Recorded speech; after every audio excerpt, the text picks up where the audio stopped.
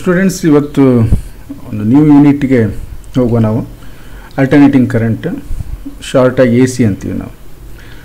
So ಯೂನಿಟನ್ನು start ಮಾಡೋಕ್ಕೆ ಕಾರಣ ಆಗಿರೋದು ಮ್ಯಾಗ್ನೆಟಿಕ್ ಇಂಡಕ್ಷನ್ನಲ್ಲಿ ಲಾಸ್ಟ್ ಎಕ್ಸ್ಪ್ರೆಷನ್ ಬಂದಿತ್ತು ನೋಡಿ, ಏನು ಅಂದರೆ ಒಂದು ಇಂಡ್ಯೂಸ್ಡ್ EMF AC ಜನರೇಟ್ರಲ್ಲಿ.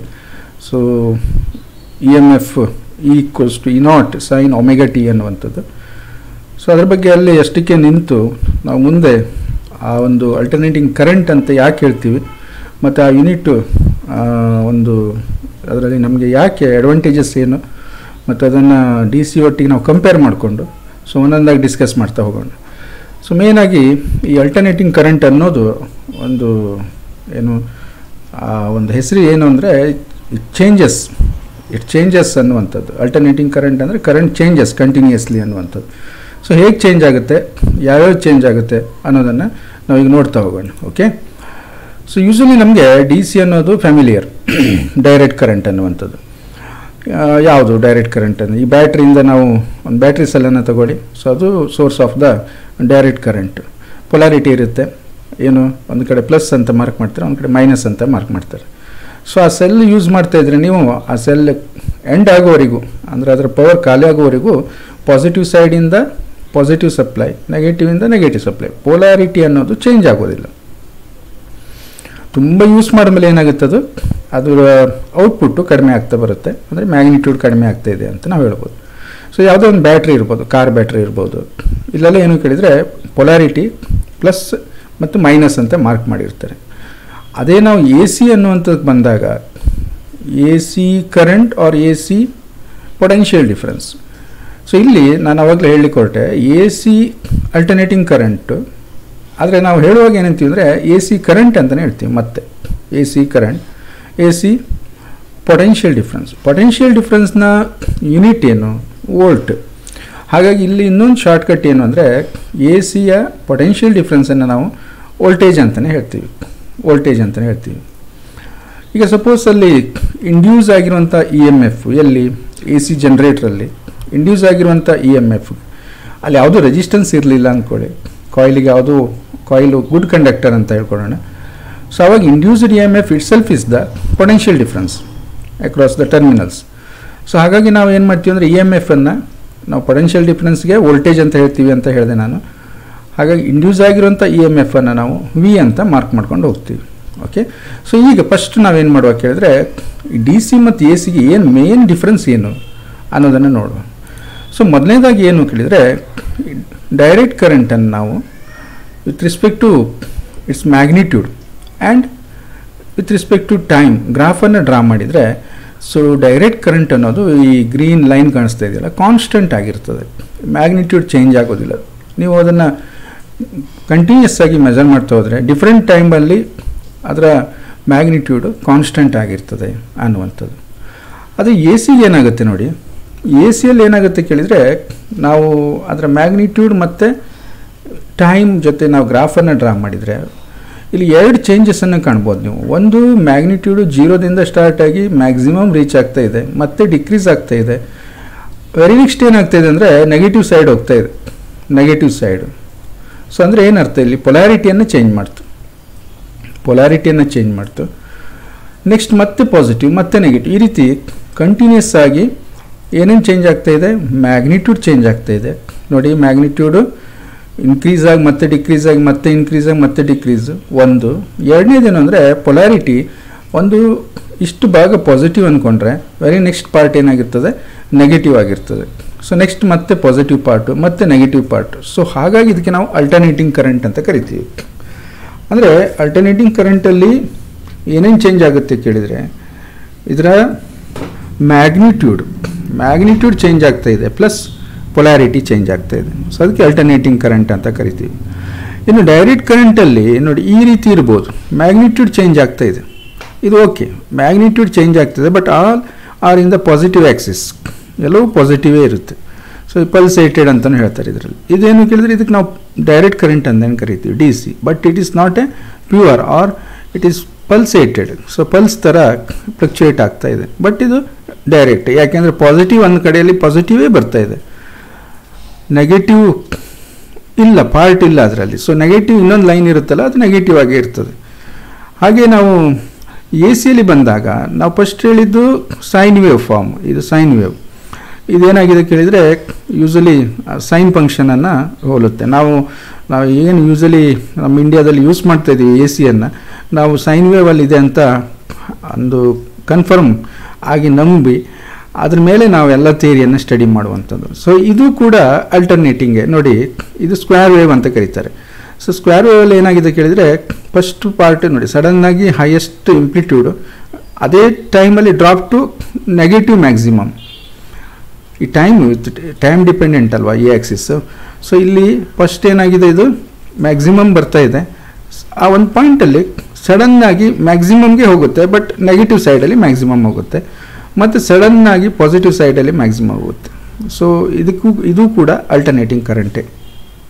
ಬಟ್ ಇಲ್ಲಿ ವೇವ್ ಫಾರ್ಮ್ ಡಿಫ್ರೆಂಟ್ ಆಗಿದೆ, ಸೈನ್ ವೇವ್ ಫಾರ್ಮಲ್ಲಿ ಇಲ್ಲ ಅನ್ನುವಂಥದ್ದು.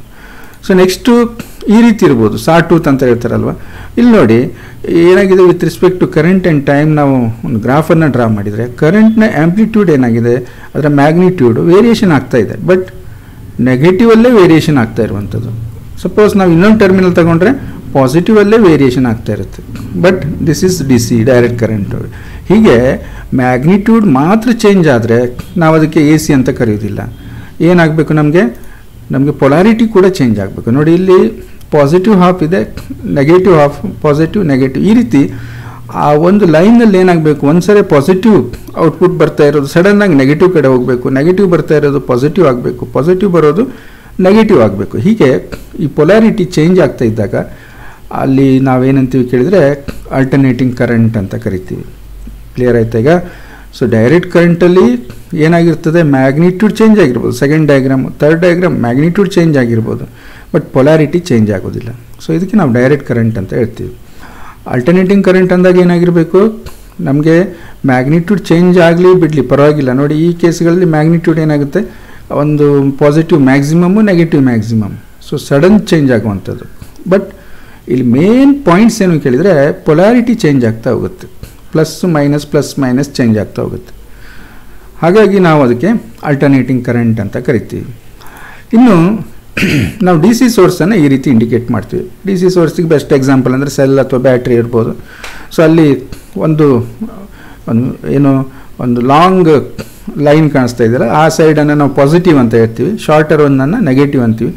ಕರೆಂಟಿನ ಡೈರೆಕ್ಷನನ್ನು ನಾವೇನು ಮಾಡ್ತೀವಿ ಕೇಳಿದರೆ ಪಾಸಿಟಿವಿಂದ ಕರೆಂಟು ಸ್ಟಾರ್ಟ್ ಆಗುತ್ತೆ, ಸೊ ನೆಗೆಟಿವ್ಗೆ ಬಂದು ಎಂಡ್ ಆಗುತ್ತೆ ಅಂತ ಹೇಳ್ತೀವಿ ನಾವು. ಇದು ಡಿ ಸಿ ಸೋರ್ಸಿಗೆ. ಅದೇ ನೀವು ಎ ಸಿ ಸೋರ್ಸಿಗೆ ಬಂದರೆ ಎ ಸಿಯಲ್ಲಿ ನೀವು ಪೊಲಾರಿಟಿಯನ್ನು ಮಾರ್ಕ್ ಮಾಡಲಿಕ್ಕೆ ಸಾಧ್ಯನೇ ಇಲ್ಲ. ಯಾಕೆಂದರೆ ಯಾವುದೋ ಒಂದು ಇನ್ಸ್ಟೆಂಟಲ್ಲಿ ಕೇಳಿದರೆ ಈ ಟೈಮಲ್ಲಿ ಏನಿದೆ, when T is equal to some time, ಆವಾಗ ಪೊಲಾರಿಟಿಯನ್ನು ಹೇಳ್ಬೋದು, ಬಿಟ್ಟರೆ ಉಳಿದ ಟೈಮಲ್ಲಿ ಅಥವಾ ಅದಕ್ಕೆ ನಾವು ಪರ್ಮನೆಂಟಾಗಿ ಪೊಲಾರಿಟಿಯನ್ನು ಮಾರ್ಕ್ ಮಾಡೋಕ್ಕಾಗಲ್ಲ ಅನ್ನುವಂಥದ್ದು. ಸೊ ಯೂಶಲಿ ಈ ಎ ಸಿ ಸಿಂಬಲನ್ನು ಈ ರೀತಿ ತೋರಿಸ್ತಾರೆ. ಇದರ ಅರ್ಥ ಏನು ಕೇಳಿದರೆ ನಾವೊಂದು ಎ ಸಿ ಸೋರ್ಸಿಗೆ ಕನೆಕ್ಟ್ ಮಾಡಿದ್ದೀವಿ ಅಂತ ಅರ್ಥ ಆಗುತ್ತೆ. ಈ ರೀತಿ ಒಂದು ಹಾರಿಜಾಂಟಲ್ ಎಸ್ ಅನ್ನು ಒಂದು ಸರ್ಕಲ್ ಒಳಗಡೆ ಹಾಕಿ ತೋರಿಸ್ತಾರೆ, ಅದನ್ನು ಎ ಸಿ ಸೋರ್ಸ್ ಅಂತ ಕರಿತೀವಿ ನಾವು. ಓಕೆ, ಇನ್ನು ನೆಕ್ಸ್ಟ್ ಏನು ಕೇಳಿದರೆ ನಾವು ಆ ಒಂದು ಎ ಸಿ ಜನರೇಟ್ರಲ್ಲಿ ನಮಗೇನು ಔಟ್ಪುಟ್ ಬಂದಿತ್ತಲ್ವ, ಸೊ ಅದಕ್ಕೆ ನಾವು instantaneous value of voltage R instantaneous value of current ಅಂತ ಕರಿತೀವಿ.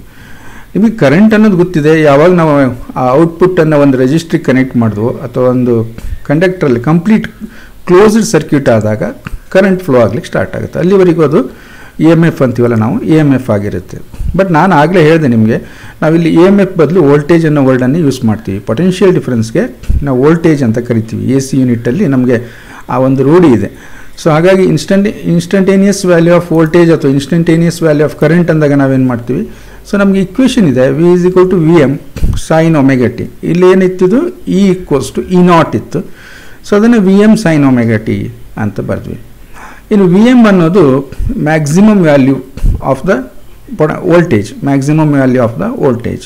ಸೊ ಅದಕ್ಕೆ ನಾವು ಪೀಕ್ ವ್ಯಾಲ್ಯೂ ಆಫ್ ವೋಲ್ಟೇಜ್ ಅಂತ ಕರಿತೀವಿ. ಅಂದರೆ ಲಾಸ್ಟ್ ಮ್ಯಾಕ್ಸಿಮಮ್ ಪಾಸಿಬಲ್ ವ್ಯಾಲ್ಯೂ ಅಂದರೆ ದಿಸ್ ಒನ್ ವಿ ಎಮ್. ಯಾಕೆ ಸೈನ್ ಒಮೆಗಾ ಟಿ +1 ಆರ್ -1 ಆಗ್ಬೋದಲ್ವ ಇದು. So that is the maximum value. V M ಅನ್ನೋದು ಪೀಕ್ ವ್ಯಾಲ್ಯೂ ಅಂತ ಕರಿತೀವಿ ನಾವು. ಹಾಗೆಯೇ ಕರೆಂಟನ್ನು ಕೂಡ ಅದೇ ಥರದ ಇಕ್ವೇಷನ್ದಲ್ಲಿ ಬರಿತೀವಿ, I is equal to I M sine omega T. ಇಲ್ಲಿ ಐ ಎಮ್ ಅನ್ನು ನಾವು ಪೀಕ್ ವ್ಯಾಲ್ಯೂ ಆಫ್ ಕರೆಂಟ್ ಅಂತ ಕರಿತೀವಿ. ಓಕೆ, ಸೊ ನೆಕ್ಸ್ಟ್ ಏನು ಕೇಳಿದರೆ, ಈ ಒಮೆಗಾ ಅನ್ನೋದು ಆ್ಯಂಗ್ಯುಲರ್ ಫ್ರೀಕ್ವೆನ್ಸಿ ಅಂತ ಕರಿತೀವಿ. ಸೊ ರೇಡಿಯನ್ಸಲ್ಲಿ ನಾವು ಅದನ್ನು ರೇಡಿಯನ್ ಪರ್ ಸೆಕೆಂಡಲ್ಲಿ ಮೆಜರ್ ಮಾಡ್ತೀವಿ, ಆ್ಯಂಗ್ಯುಲರ್ ಫ್ರೀಕ್ವೆನ್ಸಿ ಅಂತ ಕರಿತೀವಿ. ಮತ್ತು ಇನ್ನೊಂದು ರಿಲೇಷನ್ ನಮ್ಗೆ ಗೊತ್ತಿದೆ, ಒಮೆಗಾ ಈಕ್ವಲ್ಸ್ ಟು 2π ನ್ಯೂ ಅನ್ನುವಂಥದ್ದು. ನ್ಯೂ ಅಂದರೆ ಫ್ರೀಕ್ವೆನ್ಸಿ. ನೀವು ಎಫ್ ಅಂತ ಯೂಸ್ ಮಾಡಿರ್ಬೋದು, ಇಲ್ಲ ಫಸ್ಟ್ ಇಯರ್ದಲ್ಲಿ ಎಫ್ ಅನ್ನು ಯೂಸ್ ಮಾಡ್ಬೋದು, ಬಟ್ ಯೂಸಲಿ ನಾವು ಅದನ್ನು ನ್ಯೂ ಅಂತಲೇ ಹೇಳೋದು, ಫ್ರೀಕ್ವೆನ್ಸಿಯನ್ನು ನ್ಯೂ ಅಂತ ಕರಿತೀವಿ. 2π ನ್ಯೂ ಅನ್ನೋದು ಒಮೆಗಾ. ಇನ್ನು ಫ್ರೀಕ್ವೆನ್ಸಿ ಮತ್ತು ಟೈಮ್ ಪೀರಿಯಡ್ಗೆ, ಈ ಕ್ಯಾಪಿಟಲ್ ಟಿ ಅನ್ನೋದು ಟೈಮ್ ಪೀರಿಯಡ್ ಅಂತ ತಗೊಂಡ್ರೆ, ಆ ಟೈಮ್ ಪೀರಿಯಡ್ನ ರೆಸಿಪ್ರೋಕಲ್ಲು ಫ್ರೀಕ್ವೆನ್ಸಿ ಆಗಿರ್ತದೆ. So 1 hour T is A frequency, R new is equal to 1 hour T. So new ಇರೋ ಜಾಗದಲ್ಲಿ 1 hour ಟಿ ಹಾಕಿದರೆ 2π/t ಆಯಿತು. T is the time period.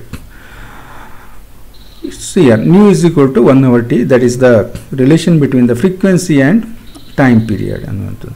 ಇನ್ನೊಂದು ಇಲ್ಲಿ ಸ್ಮಾಲ್ ಟಿ ಇದೆ ನೋಡಿ ಈ ಎರಡು ಇಕ್ವೇಷನ್ನಲ್ಲಿ. So is the time at that instant. ನೀವು ಏನು ಫೈಂಡ್ ಔಟ್ ಮಾಡ್ತೀರಿ ಇದರಲ್ಲಿ, instantaneous value of voltage R ಕರೆಂಟನ್ನು find out ಮಾಡ್ತೀರಿ ಅಂದ್ಕೊಳ್ಳಿ. ಸೊ ನಿಮ್ಮ ಟೈಮನ್ನು ಸಬ್ಸ್ಟಿಟ್ಯೂಟ್ ಮಾಡಿದರೆ ಆಯಿತು. If you know the frequency and all those things, so you can find the this one, what is the instantaneous value at time, this one small T. Okay. ಇನ್ನು omega T ಅನ್ನುವಂಥದ್ದು ಏನು ಕೇಳಿದರೆ, face of the wave ಅಂತ ಹೇಳ್ತಾರೆ. ವೇವಿನ face omega T ಅನ್ನೋದು, this is the face of the wave. Suppose ಈ current ಮತ್ತು ವೋಲ್ಟೇಜನ್ನು ನೋಡಿ, ಎರಡೂ ಒಟ್ಟಿಗೆ ಒಂದೇ ಥರ ಹೋಗ್ತಾ ಇದೆ ಅಂದರೆ there is no face difference. ಎರಡೂ ವೇವ್ಗಳೇ ನೆನಪಿರಲಿ. ಗ್ರಾಫಿಕಲಿ ರಿಪ್ರೆಸೆಂಟ್ ಮಾಡಿದಾಗ ನಮಗೆ ಸೈನ್ ವೇವ್ ಸಿಗುವಂಥದ್ದು, ಇದು ಕೂಡ. Suppose there is A face difference, current ಮುಂದಕ್ಕೆ ಹೋಗಿದೆ ಅಥವಾ ಕರೆಂಟ್ ಹಿಂದಕ್ಕೆ ಹೋಗಿದೆ ಅಂದಾಗ ನಮಗೆ ಫೇಸ್ ಡಿಫ್ರೆನ್ಸ್ ಅನ್ನೋದು ಬರುತ್ತೆ. ಸೊ ಯಾವುದೋ ಒಂದಕ್ಕೆ ನಾವು ಎರಡನ್ನು ತಗೊಂಡು ಮಾತಾಡುವಾಗ ಒಂದಕ್ಕೆ ತೋರಿಸಿದ್ರೆ ಆಯಿತು, +5 ಅನ್ನೋದು ಫೇಸ್ ಡಿಫ್ರೆನ್ಸ್. ಸೊ ಅಂಥ ಸಂದರ್ಭ ಬಂದಾಗ ನಾವು ಫೇಸ್ ಡಿಫ್ರೆನ್ಸನ್ನು ಮೆನ್ಷನ್ ಮಾಡಿದರೆ ಆಯಿತು. ಜನರಲಿ ನಾವೀಗ ಮಾತಾಡ್ತಿರೋದು ಒಂದು AC ಜನರೇಟ್ರಿಂದ EMF ಇಂಡ್ಯೂಸ್ ಆಗಿದೆ. ಇಂಡ್ಯೂಸ್ ಆಗಿರೋದನ್ನು ಒಂದು ರೆಜಿಸ್ಟ್ರಿಗೆ ಪಾಸ್ ಮಾಡಿದ್ದೀವಿ ಅಂದ್ಕೊಳ್ಳಿ, ಅಂದರೆ ಕ್ಲೋಸ್ಡ್ ಸರ್ಕ್ಯೂಟು. ಸೊ ಅವಾಗ ಕರೆಂಟ್ ಏನಾಗಿರ್ತದೆ ಕೇಳಿದ್ರೆ, I is equal to Im sin omega t. So this is the expression. ಗೊತ್ತಾಯ್ತು ಇಲ್ಲಿವರೆಗೆ. ಇನ್ನು ಈ AC-ಯನ್ನು ನಾವು ಏನು ಮಾಡ್ತೀವಿ ಕೇಳಿದರೆ, ಯಾಕೆ AC-ಯನ್ನು ಪ್ರಿಪೇರ್ ಮಾಡ್ತಾರೆ ಅಂತೇಳಿ. ಯೂಶ್ವಲಿ ನಮ್ಮಲ್ಲಿರುವಂಥ ಹೆಚ್ಚಿನ ಎಲೆಕ್ಟ್ರಾನಿಕ್ಸ್ ಕಂಪೋನೆಂಟ್ಗಳು ವರ್ಕ್ ಆಗೋದು DC-ಇಂದನೇ. ಮೊಬೈಲ್ ಇರ್ಬೋದು, ಅಥವಾ ಯಾವುದೇ ಒಂದು ಚಾರ್ಜರ್ ಇರ್ಬೋದು, ಅಥವಾ ಕಂಪ್ಯೂಟರ್ ಒಳಗಡೆ ಇರೋ ಕಂಪೋನೆಂಟ್ಗಳಿರ್ಬೋದು. ಇವೆಲ್ಲವೂ ಏನು ಅಂದರೆ DC-ಯಲ್ಲಿ ವರ್ಕ್ ಆಗುವಂಥದ್ದು. ಬಟ್ ಭಾಳಷ್ಟು ಕಂಪೋನೆಂಟ್ಗಳು AC-ಯಲ್ಲೇ ಮಾತ್ರ ವರ್ಕ್ ಆಗುವಂಥವು ಇವೆ. ಅದಕ್ಕೆ AC ಮೇಲೆ ಅದನ್ನು ರೆಡಿ ಮಾಡಿರುವಂಥದ್ದು, AC ಸಲುವಾಗಿ. ಬಟ್ ಆದರೂ ಕೂಡ ನಾವು AC-ಯನ್ನು ಯಾಕೆ ಯೂಸ್ ಮಾಡ್ತೀವಿ, ಯಾಕೆ ಅದನ್ನು ನಾವು ಒಂದು ಕಮರ್ಷಿಯಲ್ ಆಗಿ ಇವತ್ತಿನ ಪ್ರತಿ ಕೆಲಸದಲ್ಲೂ ನಾವು AC-ಯನ್ನು ಅವಲಂಬಿಸ್ಕೊಂಡಿದ್ದೀವಿ. ರೀಸನ್ ಏನು ಅಂದರೆ, it is easy to produce. Naturally available ಎನರ್ಜಿಯನ್ನು use ಮಾಡಿಕೊಂಡು ಪ್ರೊಡ್ಯೂಸ್ ಮಾಡ್ಬೋದು ಒಂದು. ಎರಡನೇದು, it is easy to transfer. So ಒಂದು ಪ್ಲೇಸಿಂದ ಇನ್ನೊಂದು ಪ್ಲೇಸಿಗೆ ಟ್ರಾನ್ಸ್ಫರ್ ಮಾಡಲಿಕ್ಕೆ ನಮಗೆ AC ಹೆಲ್ಪ್ಫುಲ್. ಯಾಕೆ ಅಂದರೆ ವೇಸ್ಟೇಜ್ ಆಗೋದಿಲ್ಲ. ಕರೆಂಟ್ ಲಾಸ್ ಅಂತೀವಲ್ಲ ನಾವು, ಲಾಸ್ ತುಂಬ ಕಡಿಮೆ ಇರುತ್ತೆ ಅನ್ನುವಂಥದ್ದು. Easy to transport. ಎರಡನೇದೇನು ಕೇಳಿದರೆ, you can step up R step down voltage R current. AC-ಯನ್ನು ನಾವು ಏನು ಮಾಡ್ಬೋದು, ನಮಗೆ ಕನ್ವೀನಿಯೆಂಟ್ ಆಗೋ ರೇಂಜಿಗೆ ನಾವು ಅದನ್ನು ಸ್ಟೆಪ್ ಡೌನ್ ಮಾಡ್ಕೋಬೋದು ಅಥವಾ ಸ್ಟೆಪ್ ಅಪ್ ಕೂಡ ಮಾಡ್ಬೋದು. ಸೊ ಇಷ್ಟೆಲ್ಲ ಅಡ್ವಾಂಟೇಜ್ ಇರೋದ್ರಿಂದ ನಾವು ಈ ಒಂದು AC-ಯನ್ನು ಪ್ರಿಪೇರ್ ಮಾಡ್ತೀವಿ. ಸೊ ಇವತ್ತು ಯೂನಿಟಲ್ಲಿ ನಾವು ಆ AC-ಯಲ್ಲಿ ಬರುವಂಥ ಕೆಲವು ಟರ್ಮ್ಗಳನ್ನು ಕಲ್ತ್ಕೊಳ್ಳೋಣ. AC ಆ ಒಂದು ಕ್ಯಾಲ್ಕುಲೇಟ್ ಮಾಡೋದು ಹೇಗೆ, ಅದರಲ್ಲಿ ಡಿಫ್ರೆಂಟ್ ವ್ಯಾಲ್ಯೂಸನ್ನು ಫೈಂಡ್ ಔಟ್ ಮಾಡೋದು ಹೇಗೆ. ಸೊ ನಮಗೆ DC-ಯಲ್ಲಿ ಏನೂ ಪ್ರಾಬ್ಲಮ್ ಇಲ್ಲ, ಯಾಕೆಂದರೆ ಆಲ್ರೆಡಿ ನಾವು ಕರೆಂಟ್ ಎಲೆಕ್ಟ್ರಿಸಿಟಿಯನ್ನು ಕಲ್ತಿದ್ದೀವಿ. ಸೊ ಅಲ್ಲೆಲ್ಲ ನಮಗೆ ಒಂದು ಕಾನ್ಸ್ಟೆಂಟ್ ಕರೆಂಟ್ ಇದ್ದಾಗ ಯಾವ ರೀತಿ ನಾವು ಅದನ್ನು ಕ್ಯಾಲ್ಕುಲೇಟ್ ಮಾಡ್ತೀವಿ ಅನ್ನೋದೆಲ್ಲ ನಮಗೆ ಗೊತ್ತಿದೆ. ಸೊ ಅದಕ್ಕೆ ನಾವೇನು ಮಾಡುವ ಕೇಳಿದರೆ, ಈ ಒಂದು AC ವೋಲ್ಟೇಜಲ್ಲಿ ನಾವು ಅದನ್ನೆಲ್ಲ ಹೇಗೆ ಕ್ಯಾಲ್ಕುಲೇಟ್ ಮಾಡೋದು ಅನ್ನೋದನ್ನು ನೋಡ್ತಾ ಹೋಗೋಣ. ಸೊ ಮೇಯ್ನಾಗಿ ನಾವು ಈ ಅಲ್ಟರ್ನೇಟಿಂಗ್ ವೋಲ್ಟೇಜ್ ಅಥವಾ EMF ಅಂತೂ ಎರಡನ್ನೂ ಯೂಸ್ ಮಾಡ್ಬೋದು. ಬಟ್ ಇಲ್ಲಿ ನಾವು generally next alternating voltage, alternating current ಅಂತ ನಾನು ಹೇಳ್ತಾ ಹೋಗ್ತೇನೆ. So alternating EMF is that EMF which continuously changes in magnitude and periodically reverses its direction. So both points are important.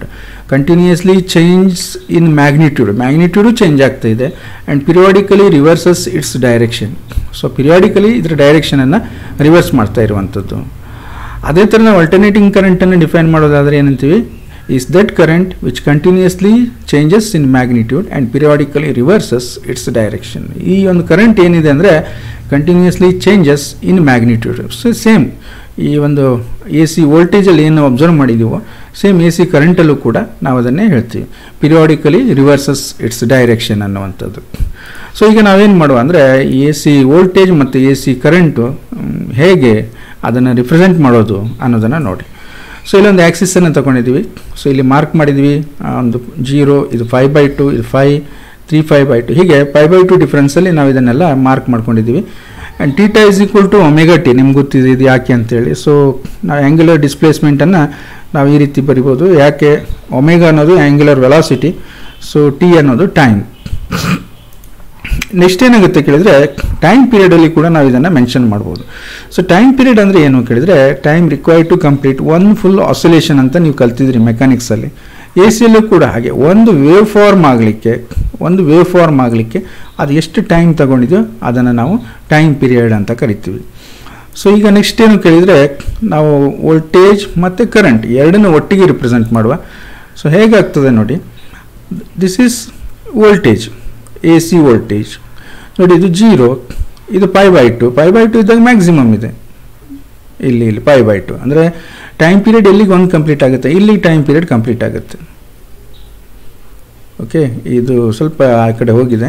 So time period ಇಲ್ಲಿ complete ಆಗುತ್ತೆ. Next ಏನು ಕೇಳಿದರೆ ಇಲ್ಲಿ ನಾವು ಕರೆಂಟನ್ನು ನೋಡಿದರೆ, ಸೊ ಕರೆಂಟ್ ಈ ರೀತಿ ಸ್ವಲ್ಪ ಆ್ಯಂಪ್ಲಿಟ್ಯೂಡ್ ಕಡಿಮೆ ಇರುತ್ತೆ. This is the maximum displacement ಅಂತ ಕಲ್ತಿದ್ರಲ್ವ ವೇವ್ಸಲ್ಲಿ, ಆಸಿಲೇಷನ್ನಲ್ಲಿ. ಸೊ ಇಲ್ಲಿ ಇದನ್ನು ನಾವು maximum magnitude of the current ಇದು ಉಂಟಲ್ಲ, ಇದು ಫಸ್ಟಿಂದು, ಇದು ಆ್ಯಂಪ್ಲಿಟ್ಯೂಡ್ ಆಫ್ ದ ಅಂದರೆ ಮ್ಯಾಕ್ಸಿಮಮ್ ಅಥವಾ peak voltage of the A C voltage, peak voltage ಅಂತ ಕರಿತೀವಿ ನಾವು. ಸೊ ನಾವು usually ಕರೆಂಟನ್ನು I = Im sin ωt ಅಂತ ರಿಪ್ರೆಸೆಂಟ್ ಮಾಡ್ತೀವಿ. ಇಲ್ಲಿ V and I instantaneous value of voltage and current ಅಂತ ಕರಿತೀವಿ. ವಿ ಮತ್ತು ಐಗೆ ನಾವು instantaneous value of voltage and current ಅಂತೀವಿ. ವಿ ಎಮ್ ಮತ್ತು ಐ ಎಮ್ ಅನ್ನೋದು peak R maximum value R amplitude of voltage and current. ಇಷ್ಟು ವರ್ಡ್ಸನ್ನು ಯೂಸ್ ಮಾಡ್ಬೋದು. Peak value ಅನ್ಬೋದು, ಮ್ಯಾಕ್ಸಿಮಮ್ ವ್ಯಾಲ್ಯೂ ಅನ್ಬೋದು. ಈ ಮ್ಯಾಕ್ಸಿಮಮ್ ವ್ಯಾಲ್ಯೂಗೆ ನಾವು ಆ್ಯಂಪ್ಲಿಟ್ಯೂಡ್ ಅಂತ ಹೇಳ್ತೀವಿ. So amplitude of the voltage and current ಅಂತ ಹೇಳ್ಬೋದು. Omega angular frequency, T instantaneous time ಅಂತೇಳಿ. ಒಮೆಗಾ ಟಿ ಅನ್ನೋದು ಪೇಸ್ ಆಫ್ ದ ವೇವ್ ಅನ್ನುವಂಥದ್ದು. ಓಕೆ, ಇನ್ನು symbol of A C source ಈ ರೀತಿ ಇರುತ್ತೆ. ನಿಮ್ಗೆ ಆವಾಗಲೇ ಹೇಳಿದಾಗೆ ಒಂದು ಹಾರಿಜಾಂಟಲ್ ಎಸ್ ಅನ್ನು ಹಾಕ್ತೀವಿ ಒಂದು ಸರ್ಕಲ್ ಒಳಗಡೆ. So that is the symbol of A C ಅನ್ನುವಂಥದ್ದು. ಓಕೆ, ಈಗ ಮುಂದಕ್ಕೆ ಹೋಗೋಣ. ಇಲ್ಲೊಂದು ಸಮಸ್ಯೆ ಏನು ಕೇಳಿದರೆ, ನಾವು ಎ ಸಿಯನ್ನು ನಿಮಗೆ ಈ ಒಂದು ಕ್ಲಾಸ್ ಮುಗಿಯೋತ್ತಿಗೆ ನಿಮ್ಗೆ ಅರ್ಥ ಆಗುತ್ತೆ ಅನ್ಕೋತೀನಿ ನಾನು. ಒಂದು ಡೌಟ್ ಇರುತ್ತೆ, ಯಾಕೆ sir A C shock ಹೊಡೆಯುತ್ತೆ, D C shock ಹೊಡೆಯಲ್ಲ ಅಂತೇಳಿ. ಈ ಕೆಲವು ಟೆಕ್ನಿಕಲಿ ಗೊತ್ತಿರೋಂಥ ಮಕ್ಕಳಿಗೆ ನೋಡಿರ್ತಾರೆ, ಈ ವೆಲ್ಡಿಂಗ್ ಶಾಪ್ಗಳಲ್ಲೆಲ್ಲ ಡಿ ಸಿಯನ್ನು ಯೂಸ್ ಮಾಡ್ತಾರೆ. ಸೊ ಅದು ಕೈಲಿ ಹಿಡ್ಕೊಂಡು ಅವ್ರು ಹಾಗೆ ಆಪ್ರೇಟ್ ಮಾಡ್ತಾ ಇರ್ತಾರೆ ನೋಡಿ, ಅವ್ರಿಗೆ ಶಾಕ್ ಆಗೋದಿಲ್ಲ. ಬಟ್ ಅದೆಷ್ಟಿರುತ್ತೆ ಅಂದರೆ ಒಂದು 100-110 ವೋಲ್ಟೇಜ್ ಇರುತ್ತೆ. 110 ಎ ಸಿಯನ್ನು ನಾವು ಟಚ್ ಮಾಡಿದ್ರೆ ನಮ್ಗೆ ಶಾಕ್ ಆಗುತ್ತೆ. ಸೊ ಯಾಕೆ ಅನ್ನೋದನ್ನು ನೋಡೋಣ ಇದರಲ್ಲಿ. ಸೊ ಅದಕ್ಕೆ ನಾವು ಮೊದಲು ಈಗ ನಾವು ಜಸ್ಟ್ ಒಂದು average R mean value of alternating current ಅಂದರೆ ಏನು ಅನ್ನೋದನ್ನು ನೋಡು. ಈ ಎ ಸಿಯನ್ನು ಅಳತೆ ಮಾಡೋದಕ್ಕೆ ನಮಗೊಂದಿಷ್ಟು ಪ್ರಾಬ್ಲಮ್ಸ್ ಇದೆ, ನಿಮಗೀಗ ಐಡಿಯಾ ಬಂದಿದೆ. ಸೊ ಏನು ಮಾಡ್ತಾ ಇದೆ, ಇದು continuously changes it's magnitude. Okay, magnitude change ಮಾಡಲಿ ಪರವಾಗಿಲ್ಲ, but it changes it's ಪೊಲಾರಿಟಿನೂ change ಮಾಡ್ತಾ ಇರೋದ್ರಿಂದ ನಮ್ಗೆ ಏನಾಯಿತು ಕೇಳಿದರೆ, ಯಾವ ಡಿವೈಸ್ ಯೂಸ್ ಮಾಡಿದರೂ ನಮ್ಗೆ ಕಷ್ಟ ಆಗುತ್ತೆ. ನೀವು ಆಲ್ರೆಡಿ ಮೂವಿಂಗ್ ಕಾಯಿಲ್ ಗ್ಯಾಲೋನೋಮೀಟರ್ ಕಲ್ತಿದ್ದೀರಿ.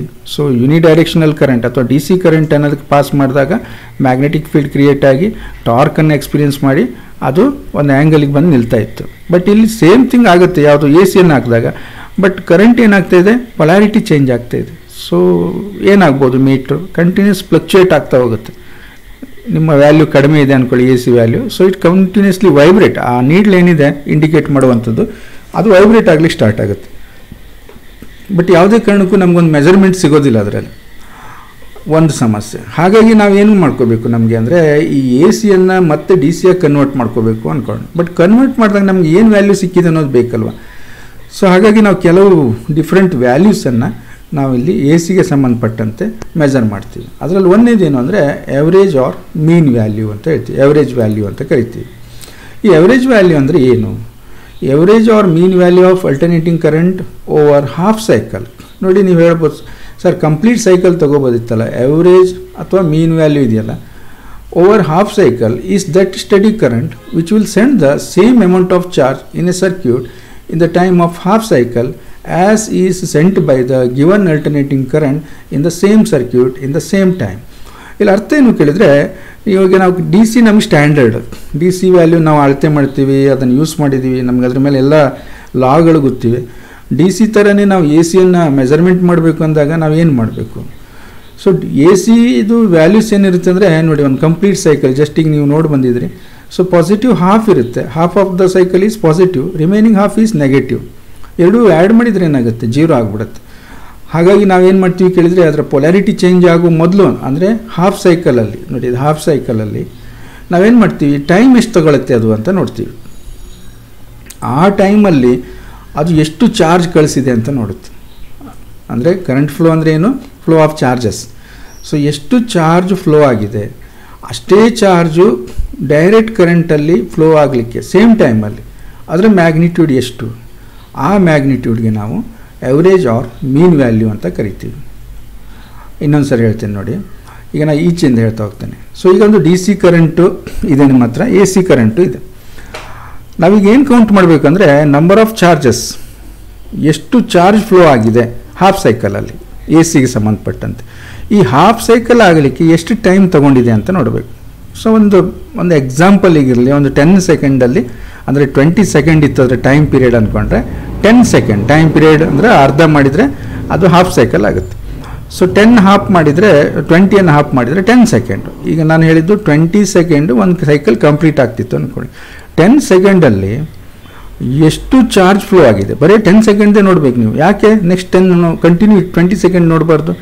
ಎಷ್ಟು 10 ಸೆಕೆಂಡಲ್ಲಿ ಹೋಗಿದೆಯೋ ಒಂದು ಡೈರೆಕ್ಷನ್ದಲ್ಲಿ, ಆಪೋಸಿಟ್ ಡೈರೆಕ್ಷನ್ದಲ್ಲಿ ನೆಕ್ಸ್ಟ್ 10 ಸೆಕೆಂಡಲ್ಲಿ ಬರುತ್ತೆ. ಸೊ ನೆಟ್ ಎಷ್ಟಾಯಿತು ಕೇಳಿದ್ರೆ 0 ಆಗಿಬಿಡುತ್ತೆ. ಅದಕ್ಕೆ ಹಾಫ್ ಸೈಕಲ್ ಮಾತ್ರ ನೋಡಬೇಕು. ಎಷ್ಟು ಚಾರ್ಜ್ ಫ್ಲೋ ಆಗಿದೆಯೋ ನೋಡಬೇಕು. ಅಷ್ಟೇ ಚಾರ್ಜನ್ನು ಫ್ಲೋ ಆಗಲಿಕ್ಕೆ, ಅರ್ಥ ಆಯ್ತಾ? ಈಗ ನಾನು ಎ ಸಿಯಿಂದ ಮಾತಾಡ್ತಾ ಇದ್ದೇನೆ. ಒಂದು ಹಾಫ್ ಸೈಕಲಲ್ಲಿ ಎಷ್ಟು ಚಾರ್ಜ್ ಫ್ಲೋ ಆಗಿದೆಯೋ ಅಷ್ಟೇ ಚಾರ್ಜು ಫ್ಲೋ ಆಗಲಿಕ್ಕೆ ಅಷ್ಟೇ ಟೈಮಲ್ಲಿ ಡಿ ಸಿ ವ್ಯಾಲ್ಯೂ ಏನಿದೆ ಆ ವ್ಯಾಲ್ಯೂಗೆ ನಾವು ಎವರೇಜ್ ಆರ್ ಮೀನ್ ವ್ಯಾಲ್ಯೂ ಅಂತ ಕರಿತೀವಿ. ಓಕೆ, ಇನ್ನೊಂದೇನು ಹೇಳಿದರೆ ಈ ರೀತಿಯೂ ಡಿಫೈನ್ ಮಾಡ್ತೀವಿ. Is defined as study value of D C. Study value of ಅಂದರೆ ಕಾನ್ಸ್ಟೆಂಟ್ ಮ್ಯಾಗ್ನಿಟ್ಯೂಡು ಮತ್ತು ಕಾನ್ಸ್ಟೆಂಟ್ ಪೊಲಾರಿಟಿ ಇರುವಂಥದ್ದು direct current, which would transport the same amount of charge through a given circuit as that transported by the AC alternating current in T/2 half cycle. T/2 ಅಂದರೆ half cycle ಅನ್ನುವಂಥದ್ದು. Okay, ಇಲ್ಲಿ totally ಏನು ಕೇಳಿದರೆ ನಾವು D C ಒಟ್ಟಿಗೆ compare ಮಾಡ್ತೀವಿ. ಈ ಎರಡು ಸೇಮ್ ಕೆಲಸ, ಇಬ್ಬರು ಸೇಮ್ ಕೆಲಸನೇ ಕೊಟ್ಟಿದ್ದೀವಿ. ಡಿ ಸಿಗೆ ಎಷ್ಟು ಕೆಲಸ ಆಗುತ್ತೆ ನೋಡ್ತೀವಿ, ಅಷ್ಟೇ ಕೆಲಸವನ್ನು ಅದನ್ನು ಅಳತೆಯಾಗಿ ತಗೊಂಡು ಎ ಸಿಗೆ ನಾವು ಹೇಳ್ತೀವಿ. ಅದನ್ನು ಎವರೇಜ್ ವ್ಯಾಲ್ಯೂ ಅಂತ ಕರಿತೀವಿ. ಸೊ ಯೂಶ್ವಲಿ ನಾವು ಇನ್ಸ್ಟಂಟೇನಿಯಸ್ ವ್ಯಾಲ್ಯೂ ಆಫ್ ಕರೆಂಟನ್ನು ನೋಡುವಾಗ, ನೀವು current ಇಲೆಕ್ಟ್ರಿಸಿಟಿಯಲ್ಲಿ ಕಲ್ತಿದ್ರಿ. So I instantaneous equals to D Q by D T ಅಂತ ಹೇಳ್ತೀವಿ. Change in rate of flow of charges ಅಂತ ಕರಿತೀವಿ. ಸೊ ಐ ಇನ್ಸ್ಟಂಟೇನಿಯಸ್, ಯಾವುದೇ ಒಂದು ಸಣ್ಣ ಟೈಮಲ್ಲಿ ಎಷ್ಟು ಚಾರ್ಜ್ ಫ್ಲೋ ಆಗ್ತಾಯಿದೆ ಅಂತ ನೋಡೋಕ್ಕೆ ನಾವು ಈ ಫಾರ್ಮುಲಾವನ್ನು ಯೂಸ್ ಮಾಡ್ತೀವಿ. ಇನ್ನೊಂದು ಏನು ಮಾಡ್ತೀವಿ ಕೇಳಿದರೆ, ಎವರೇಜ್ ವ್ಯಾಲ್ಯೂನ ಫೈಂಡ್ ಔಟ್ ಮಾಡ್ತೀವಿ ನಾವು. Average value of current I average is equal to Q by T ಅಂತೇಳಿ. ಸೊ ಈಗ ನಾವು ಫೈಂಡ್ ಔಟ್ ಮಾಡೋಕೆ ಹೊರಟಿರೋದು ಎವರೇಜ್ ವ್ಯಾಲ್ಯೂವನ್ನು. ಇಲ್ಲಿ I average equals to Q by T. T ಅನ್ನೋದು ಒಂದು ಟೈಮ್ ಇಂಟರ್ವಲ್, ಎಷ್ಟೋ ಒಂದು ಸೆಕೆಂಡ್ಗಳಲ್ಲಿ ಟೈಮ್ ಇರ್ಬೋದು. ಸೊ ಚಾರ್ಜ್ ಎಷ್ಟು ಅಂದಾಗ ನಾವೇನು ಮಾಡಬೇಕು, Q is equal to I average into T. Correct ಆಯಿತು? ಇಲ್ಲಿವರೆಗೆ ಏನೂ ತೊಂದರೆ ಇಲ್ಲ, ನೀವು ಕಲ್ತಿರೋದನ್ನೇ ನಾನು ಹೇಳ್ತಾ ಇರೋದು. ನೆಕ್ಸ್ಟ್ ನಾವೇನು ಮಾಡುವಾಗ ಕೇಳಿದರೆ, ಈ ಎಕ್ಸ್ಪ್ರೆಷನ್ದಲ್ಲಿ D Q is equal to I D T, ನಾನು ಎ ಸಿಯನ್ನು ತೊಗೊಂಡು ಮಾತಾಡ್ತಾ ಇದ್ದೀನಿ, ಹಾಗಾಗಿ ಸ್ಮಾಲ್ ಐಯನ್ನು ಯೂಸ್ ಮಾಡ್ತೇನೆ. D Q is equal to I into D T. D Q is equal to I into D T ಅಂತ ತೊಗೊಂಡು. ಈಗ ಏನಾಯಿತು ಕೇಳಿದರೆ, ಇಲ್ಲಿ ಐ ವ್ಯಾಲ್ಯೂ ಅನ್ನೋದು ಏನು ಅಂದರೆ ಇನ್ಸ್ಟಂಟೇನಿಯಸ್ ಕರೆಂಟ್. ಐ ಅನ್ನೋದು ಇನ್ಸ್ಟಂಟೇನಿಯಸ್, ಟೈಮ್ ಡಿಪೆಂಡೆಂಟ್ ಅದು. ಸೊ ಹಾಗಾಗಿ ನಾವೇನು ಮಾಡಬೇಕು, ಯಾವ ಟೈಮಲ್ಲಿ ನೋಡ್ತಾ ಇದ್ದೀವಿ ಅನ್ನೋದು ಬೇಕಲ್ವ. ಹಾಗಾಗಿ ಐ ವ್ಯಾಲ್ಯೂವನ್ನು I M sine omega T ಅಂತ ತಗೋತೇನೆ ನಾನು. ಈಗ ಏನಾಯಿತು ಕೇಳಿದರೆ, ಡಿ ಕ್ಯೂ ಮತ್ತು ಐ ಡಿ ಟಿಯನ್ನು ನಾವು ಇಂಟಿಗ್ರೇಟ್ ಮಾಡೋಣ, ಐ ವ್ಯಾಲ್ಯೂ ಸಬ್ಸ್ಟಿಟ್ಯೂಟ್ ಮಾಡಿಕೊಂಡು ಆಮೇಲೆ. ಸೊ ಡಿ ಕ್ಯೂ ಇಂಟಿಗ್ರೇಟ್ ಮಾಡಿದರೆ ಟೋಟಲ್ ಚಾರ್ಜ್ ಸಿಗುತ್ತೆ. ನಮಗೆ ಬೇಕಾಗಿರೋ ಟೈಮ್ ಇಷ್ಟು 0 to T/2 half ಸೈಕಲಲ್ಲಿ I D T 0 to T/2. So ಹಾಗಾಗಿ ಏನಾಯಿತು ಕೇಳಿದರೆ, Q equals to I ವ್ಯಾಲ್ಯೂನ substitute ಮಾಡಿ I M sine omega T D T ಅಂತ ಬಂತು. ಇಂಟಿಗ್ರೇಷನ್ ಮಾಡುವಾಗ ಐ ಎಮ್ ಅನ್ನೋದು ಕಾನ್ಸ್ಟೆಂಟ್ ಆಗುತ್ತೆ, ಹೊರಗಡೆ ಬರುತ್ತೆ. ನೀವು ಇಂಟಿಗ್ರೇಷನ್ ಯಾವುದಕ್ಕೆ ಮಾಡ್ತೀರಿ, ಸೈನ್ ಒಮೆಗಾ ಟಿಗೆ ವಿತ್ ರೆಸ್ಪೆಕ್ಟ್ ಟು ಟೈಮ್ ಅದನ್ನು ಇಂಟಿಗ್ರೇಟ್ ಮಾಡ್ತೀರಿ. ಸೊ ಸೈನ್ ಒಮೆಗಾ ಟಿಗೆ ಇಂಟಿಗ್ರೇಟ್ ಮಾಡಿದರೆ ಏನಾಗುತ್ತೆ, ಮೈನಸ್ ಕಾಸ್ ಒಮೆಗಾ ಟಿ ಬರುತ್ತೆ. ಅಂದರೆ ಟೋಟಲ್ ಚಾರ್ಜ್ ಏನಾಯಿತು ಹಾಗಾದರೆ minus I M constant, cos omega ಟಿಯನ್ನು sine omega ಟಿಯನ್ನು integrate ಮಾಡಿದರೆ minus cos omega T divide by omega ಬರುತ್ತೆ. ಯಾಕೆಂದರೆ ಒಮೆಗಾ ಇಲ್ಲಿ ಕೋಯಿಫಿಷಿಯಂಟ್ ಇದೆ, ಕಾನ್ಸ್ಟೆಂಟ್ ಇದೆ. ಸೊ ಅದನ್ನು ಈಚೆ ಇಟ್ಕೊಂಡ್ರೆ minus I omega I M divide by omega cos omega T 0 to t/2. So ಈ ಲಿಮಿಟ್ ವ್ಯಾಲ್ಯೂಸನ್ನು ಹಾಕಿ ಏನಾಯಿತು ಅವಾಗ minus I M by omega as it is ಹಾಗೆ ಇದೆ. ಕಾಸ್ ಒಮೆಗಾ ಟಿ ಈ ಟಿ ಇರೋ ಜಾಗದಲ್ಲಿ t/2 ಅನ್ನು ಹಾಕಿ. ಸೊ ಒಮೆಗಾ ಅಂದರೆ ಏನು? Omega is 2π/t, omega is 2π/t and small T value ಇರೋ ಜಾಗದಲ್ಲಿ t/2 ಕ್ಯಾಪಿಟಲ್ t/2 ಅನ್ನು ಹಾಕಿ. ನೆಕ್ಸ್ಟ್ ಏನಿದೆ, ಲೋವರ್ ಲಿಮಿಟು 0 ಇದೆ, ಮೈನಸ್ ಕಾಸ್ 0. ಏನಾಯ್ತು ಇದು? ಟಿ ಕ್ಯಾನ್ಸಲ್ ಆಗುತ್ತೆ, 2π/2 ಬಂತು, 2 ಕ್ಯಾನ್ಸಲ್ ಆಯಿತು, ಕಾಸ್ ಪೈ ಬಂತು. ಕಾಸ್ ಪೈ ಅಂದರೆ ಏನದು? -1 and minus cos 0. So cos 0 is +1 and minus is there. So -1, -1, -2 and minus into minus plus. So finally you will get the value 2 times Im and change this one. Omega andre enu 2π/t ಅಂತ ಹೇಳಾಯ್ತು. So 2 cancel ಆಯಿತು, ಇಲ್ಲಿ numerator ಮತ್ತು denominator ಇದೆ. ಈ T capital T ಇದೆಯಲ್ಲ time period denominator ಇರೋದ್ರಿಂದ comes to the numerator. So Im into t divided by 5 ಅಂತ ಸಿಕ್ತು. Q is equal to I M ಅನ್ನೋದು ಪೀಕ್ ಕರೆಂಟು, ಟಿ ಅನ್ನೋದು ಟೈಮ್ ಪೀರಿಯಡು 5. ಕರೆಕ್ಟ್, ಇಲ್ಲಿವರೆಗೆ ಕ್ಲಿಯರ್ ಇದೆ. ಸೊ ನೆಕ್ಸ್ಟ್ ಏನು ಮಾಡೋಣ, ನಾವೀಗ ಡಿ ಸಿಗೆ ಹೋಗುವ. If I average is the average value of A C then charge transported in time t/2 is. So ಆ ಒಂದು ಟೈಮಲ್ಲಿ ಚಾರ್ಜ್ ಟ್ರಾನ್ಸ್ಪೋರ್ಟ್ ಆಗಿದೆ ಅನ್ನೋದಾದರೆ ಐ ಎವರೇಜ್ ಅಂತ ತಗೊಂಡ್ರೆ, so this is equivalent to D C value. Q is equal to I average t/2. ಇದು ಡೈರೆಕ್ಟಾಗಿ ನಾನು ಸಬ್ಸ್ಟಿಟ್ಯೂಟ್ ಮಾಡಿರುವಂಥದ್ದು. Q is equal to I average into t/2. ಇಲ್ಲೇನು ಬಂದಿದೆ, ನಾವು ಎ ಸಿಯನ್ನು ತೊಗೊಂಡು ಮಾಡ್ಕೊಂಡು ಬಂದಿದ್ದೀವಿ. ಕ್ಯೂ ಅನ್ನೋದು ಏನು ಬಂದಿದೆ, I M T divide by 5 ಅಂತ ಬಂದಿದೆ. ಸೊ ಹಾಗಾಗಿ ನಾವು ಎರಡು ಇಕ್ವೇಷನನ್ನು ಕಂಪೇರ್ ಮಾಡಿದರೆ, ಈ ಇಕ್ವೇಷನು ಮತ್ತು ಈ ಇಕ್ವೇಷನ್ ಕಂಪೇರ್ ಮಾಡಿದರೆ ಇಲ್ಲೇನು ಬಂತು, ಇದು ಕ್ಯೂ ಇದೆ, ಇದು ಕ್ಯೂ ಇದೆ. I average is equal to t/2. ಇಲ್ಲಿ ಏನಾಗಿದೆ, ಸಾರಿ, Q is equal to I average into t/2. ಇಲ್ಲೂ Q is equal to I M T by 5 ಇದೆ. ಕಾಮನ್ ಕ್ಯಾನ್ಸಲ್ ಮಾಡಿ, ಟಿ ಕ್ಯಾನ್ಸಲ್ ಆಯಿತು. ಸೊ ಏನು ಉಳ್ಕೊಂತು ಇಲ್ಲಿ ನಮಗೆ ನೋಡಿ, I average equals to 2 times I M. 2 ಇಲ್ಲಿತ್ತಲ್ವ, ಇದು ಆಚೆ ಹೋಯಿತು. 2 ಟೈಮ್ಸ್ ಇಲ್ಲಿಗೆ ಹೋಯಿತು. 2 ಟೈಮ್ಸ್ ಐ ಎಮ್ ಬೈ 5. ಗೊತ್ತಾಗುತ್ತಾ? t/2 ಇದೆ, ಇಲ್ಲಿ ಐ ಎಮ್ t/5 ಇದೆ. ಟಿ ಕ್ಯಾನ್ಸಲ್ ಆಯಿತು, 2 ಹಾಗೆ ಉಳ್ಕೊಂತು. 2 ಇಲ್ಲಿ ಬಂದು ಮಲ್ಟಿಪ್ಲೈ ಆಯಿತು. 2 times I M divide by 5. So that is equals to 0.637. You can check this one using the calculator. 2 divided by 5, 3.14. So you'll get this value 0.637 IM ಅನ್ನುವಂಥದ್ದು. So ಈ ಒಂದು ವ್ಯಾಲ್ಯೂಗೆ ನಾವು ಏನಂತೀವಿ ಕೇಳಿದರೆ ಎವರೇಜ್ ವ್ಯಾಲ್ಯೂ ಅಂತ ಕರಿತೀವಿ. ಇದಕ್ಕೆ ಎವರೇಜ್ ವ್ಯಾಲ್ಯೂ ಅಂತ ಹೇಳ್ತೀವಿ. ಕ್ಲಿಯರ್ ಆಯ್ತಾ ಈಗ? ಸೊ ಫಸ್ಟಿಗೆ ನಾವೇನು ಮಾಡಿದ್ವಿ ಅಂದರೆ ಎ ಸಿಯ ಎವರೇಜ್ ವ್ಯಾಲ್ಯೂವನ್ನು ಫೈಂಡ್ ಔಟ್ ಮಾಡಿದ್ವಿ. ಸೊ ಈ ಎವರೇಜ್ ವ್ಯಾಲ್ಯೂ ಏನು ಹೇಳುತ್ತೆ ಕೇಳಿದರೆ, ಈ ಪೀಕ್ ವ್ಯಾಲ್ಯೂ ಇದೆಯಲ್ಲ, ನಮಗೆ ಪೀಕ್ ವ್ಯಾಲ್ಯೂ ಡೈರೆಕ್ಟ್ ಸಿಕ್ಬಿಡುತ್ತೆ. ಈ ಒಂದು ಎ ಸಿಗೆ ನಾವು ಕರೆಂಟ್ ಆಗಲಿ ವೋಲ್ಟೇಜ್ ಆಗಲಿ ಅದರ ಪೀಕ್ ವ್ಯಾಲ್ಯೂ ಸಿಗುತ್ತೆ. ಸೊ ನೀವು ಪೀಕ್ ವ್ಯಾಲ್ಯೂಗೆ 0.637 ಇಂದ ಮಲ್ಟಿಪ್ಲೈ ಮಾಡಿದರೆ you will get the average value. ಇದಕ್ಕೆ ಎವರೇಜ್ ವ್ಯಾಲ್ಯೂ ಅಂತ ಕರಿತೀವಿ. ಸೊ ಇದೇ ಥರ ನಾವು ವೋಲ್ಟೇಜನ್ನು ತಗೊಂಡು ಮಾಡ್ಬೋದು. ಸೊ ವೋಲ್ಟೇಜನ್ನು ತಗೊಂಡು ಮಾಡಿದರೆ ನಮಗೆ ವೋಲ್ಟೇಜ್ನ ಎವರೇಜ್ ವೋಲ್ಟೇಜ್ ಅನ್ನೋದು ಎಷ್ಟಿರುತ್ತೆ, 0.637 VM. This is peak voltage. ಇದು ಪೀಕ್ ವೋಲ್ಟೇಜ್ ಅಂತ ಕರಿತೀವಿ. ಓಕೆ, ಏನೇನು ಕಲ್ತ್ರಿ ಈಗ ನೀವು? ಒಂದು ಇನ್ಸ್ಟಂಟೇನಿಯಸ್ ವ್ಯಾಲ್ಯೂ ಅಂದರೆ ಏನು ಅಂತ ನೋಡಿದ್ರಿ. Usually V is equal to VM sin omega t ಅಥವಾ I is equal to IM sin omega t ಅನ್ನೋದು ಇನ್ಸ್ಟಂಟೇನಿಯಸ್ ವ್ಯಾಲ್ಯೂ. ಅದರಲ್ಲಿ VM ಮತ್ತು IM ಇದೆಯಲ್ಲ, ಅದಕ್ಕೆ ಪೀಕ್ ವೋಲ್ಟೇಜ್ ಮತ್ತು ಪೀಕ್ ಕರೆಂಟ್ ಅಂತ ಕರಿತೀವಿ. ನೆಕ್ಸ್ಟ್ ಈಗ ನೀವೇನು ಫೈಂಡ್ ಔಟ್ ಮಾಡಿದ್ರಿ, ಎವರೇಜ್ ವ್ಯಾಲ್ಯೂವನ್ನು ಫೈಂಡ್ ಔಟ್ ಮಾಡಿದ್ರಿ. ಬಟ್ ಇಲ್ಲಿಗೂ ನಮ್ಗೆ ಏನಾಯಿತು ಕೇಳಿದರೆ, ಇದು ಡಿ ಸಿ ಈಕ್ವಲೆಂಟ್ ಅಂತ ಗೊತ್ತಾಗಲಿಲ್ಲ ನಮಗೆ. ಯಾಕೆಂದರೆ ಒಂದು ಚಾರ್ಜಿನ ಕೌಂಟ್ ಮೇಲೆ ನಾವು ಇದನ್ನು ಇಕ್ವೇಟ್ ಮಾಡಿದ್ವಿ, ಯಾವುದನ್ನು, ಎವರೇಜ್ ವ್ಯಾಲ್ಯೂವನ್ನು. ಬಟ್ ನಮಗೆ actual D C ವ್ಯಾಲ್ಯೂಗೂ A C ವ್ಯಾಲ್ಯೂಗೂ ಹೇಗೆ ರಿಲೇಷನ್ ಇದೆ ಅನ್ನೋದು ಬೇಕು. ಓಕೆ, ಸೊ ಅದಕ್ಕೆ ನಾವು ಇನ್ನೊಂದು ವ್ಯಾಲ್ಯೂವನ್ನು ಫೈಂಡ್ ಔಟ್ ಮಾಡ್ತೀವಿ. ಅದಕ್ಕೆ ರೂಟ್ ಮೀನ್ ಸ್ಕ್ವೇರ್ ವ್ಯಾಲ್ಯೂ ಅಂತ ಕರಿತೀವಿ, ಅಥವಾ ಶಾರ್ಟಾಗಿ RMS ವ್ಯಾಲ್ಯೂ ಅಂತ ಕರೀತಾರೆ, ರೂಟ್ ಮೀನ್ ಸ್ಕ್ವೇರ್ ವ್ಯಾಲ್ಯೂ ಅಂತೇಳಿ. ಸೊ ಇದೇನಾಗುತ್ತೆ ಕೇಳಿದರೆ, ಒಂದು ನೆನ್ಪಿಟ್ಕೊಳ್ಳಿ, ಈ RMS ವ್ಯಾಲ್ಯೂ ಅನ್ನೋದು equivalent to D C value. ಯಾವುದೇ ಎ ಸಿಯ RMS ವ್ಯಾಲ್ಯೂ ಇದೆಯಲ್ಲ, so that is equal to the D C value. ಅದು ಒಂದು ವೇಳೆ ಡಿ ಸಿ ಕರೆಂಟ್ ಆಗಿದ್ದರೆ ಅದರ ವ್ಯಾಲ್ಯೂ ಎಷ್ಟಿರುತ್ತೆ ಅನ್ನೋದನ್ನು RMS ವ್ಯಾಲ್ಯೂ ಹೇಳುತ್ತೆ. ಇನ್ನು ನೆಕ್ಸ್ಟ್ ಏನು ಕೇಳಿದರೆ, ಈ ಮನೇಲಿ ನೀವು ಒಂದು ಯಾವುದೇ ಒಂದು ಇನ್ಸ್ಟ್ರೂಮೆಂಟ್ ಅಥವಾ ಡಿವೈಸ್ ತೊಗೊಂಡು ಈ ಎ ಸಿ ವೋಲ್ಟೇಜನ್ನು ಅಳತೆ ಮಾಡ್ತೀರಿ ಅಂದ್ಕೊಳ್ಳಿ.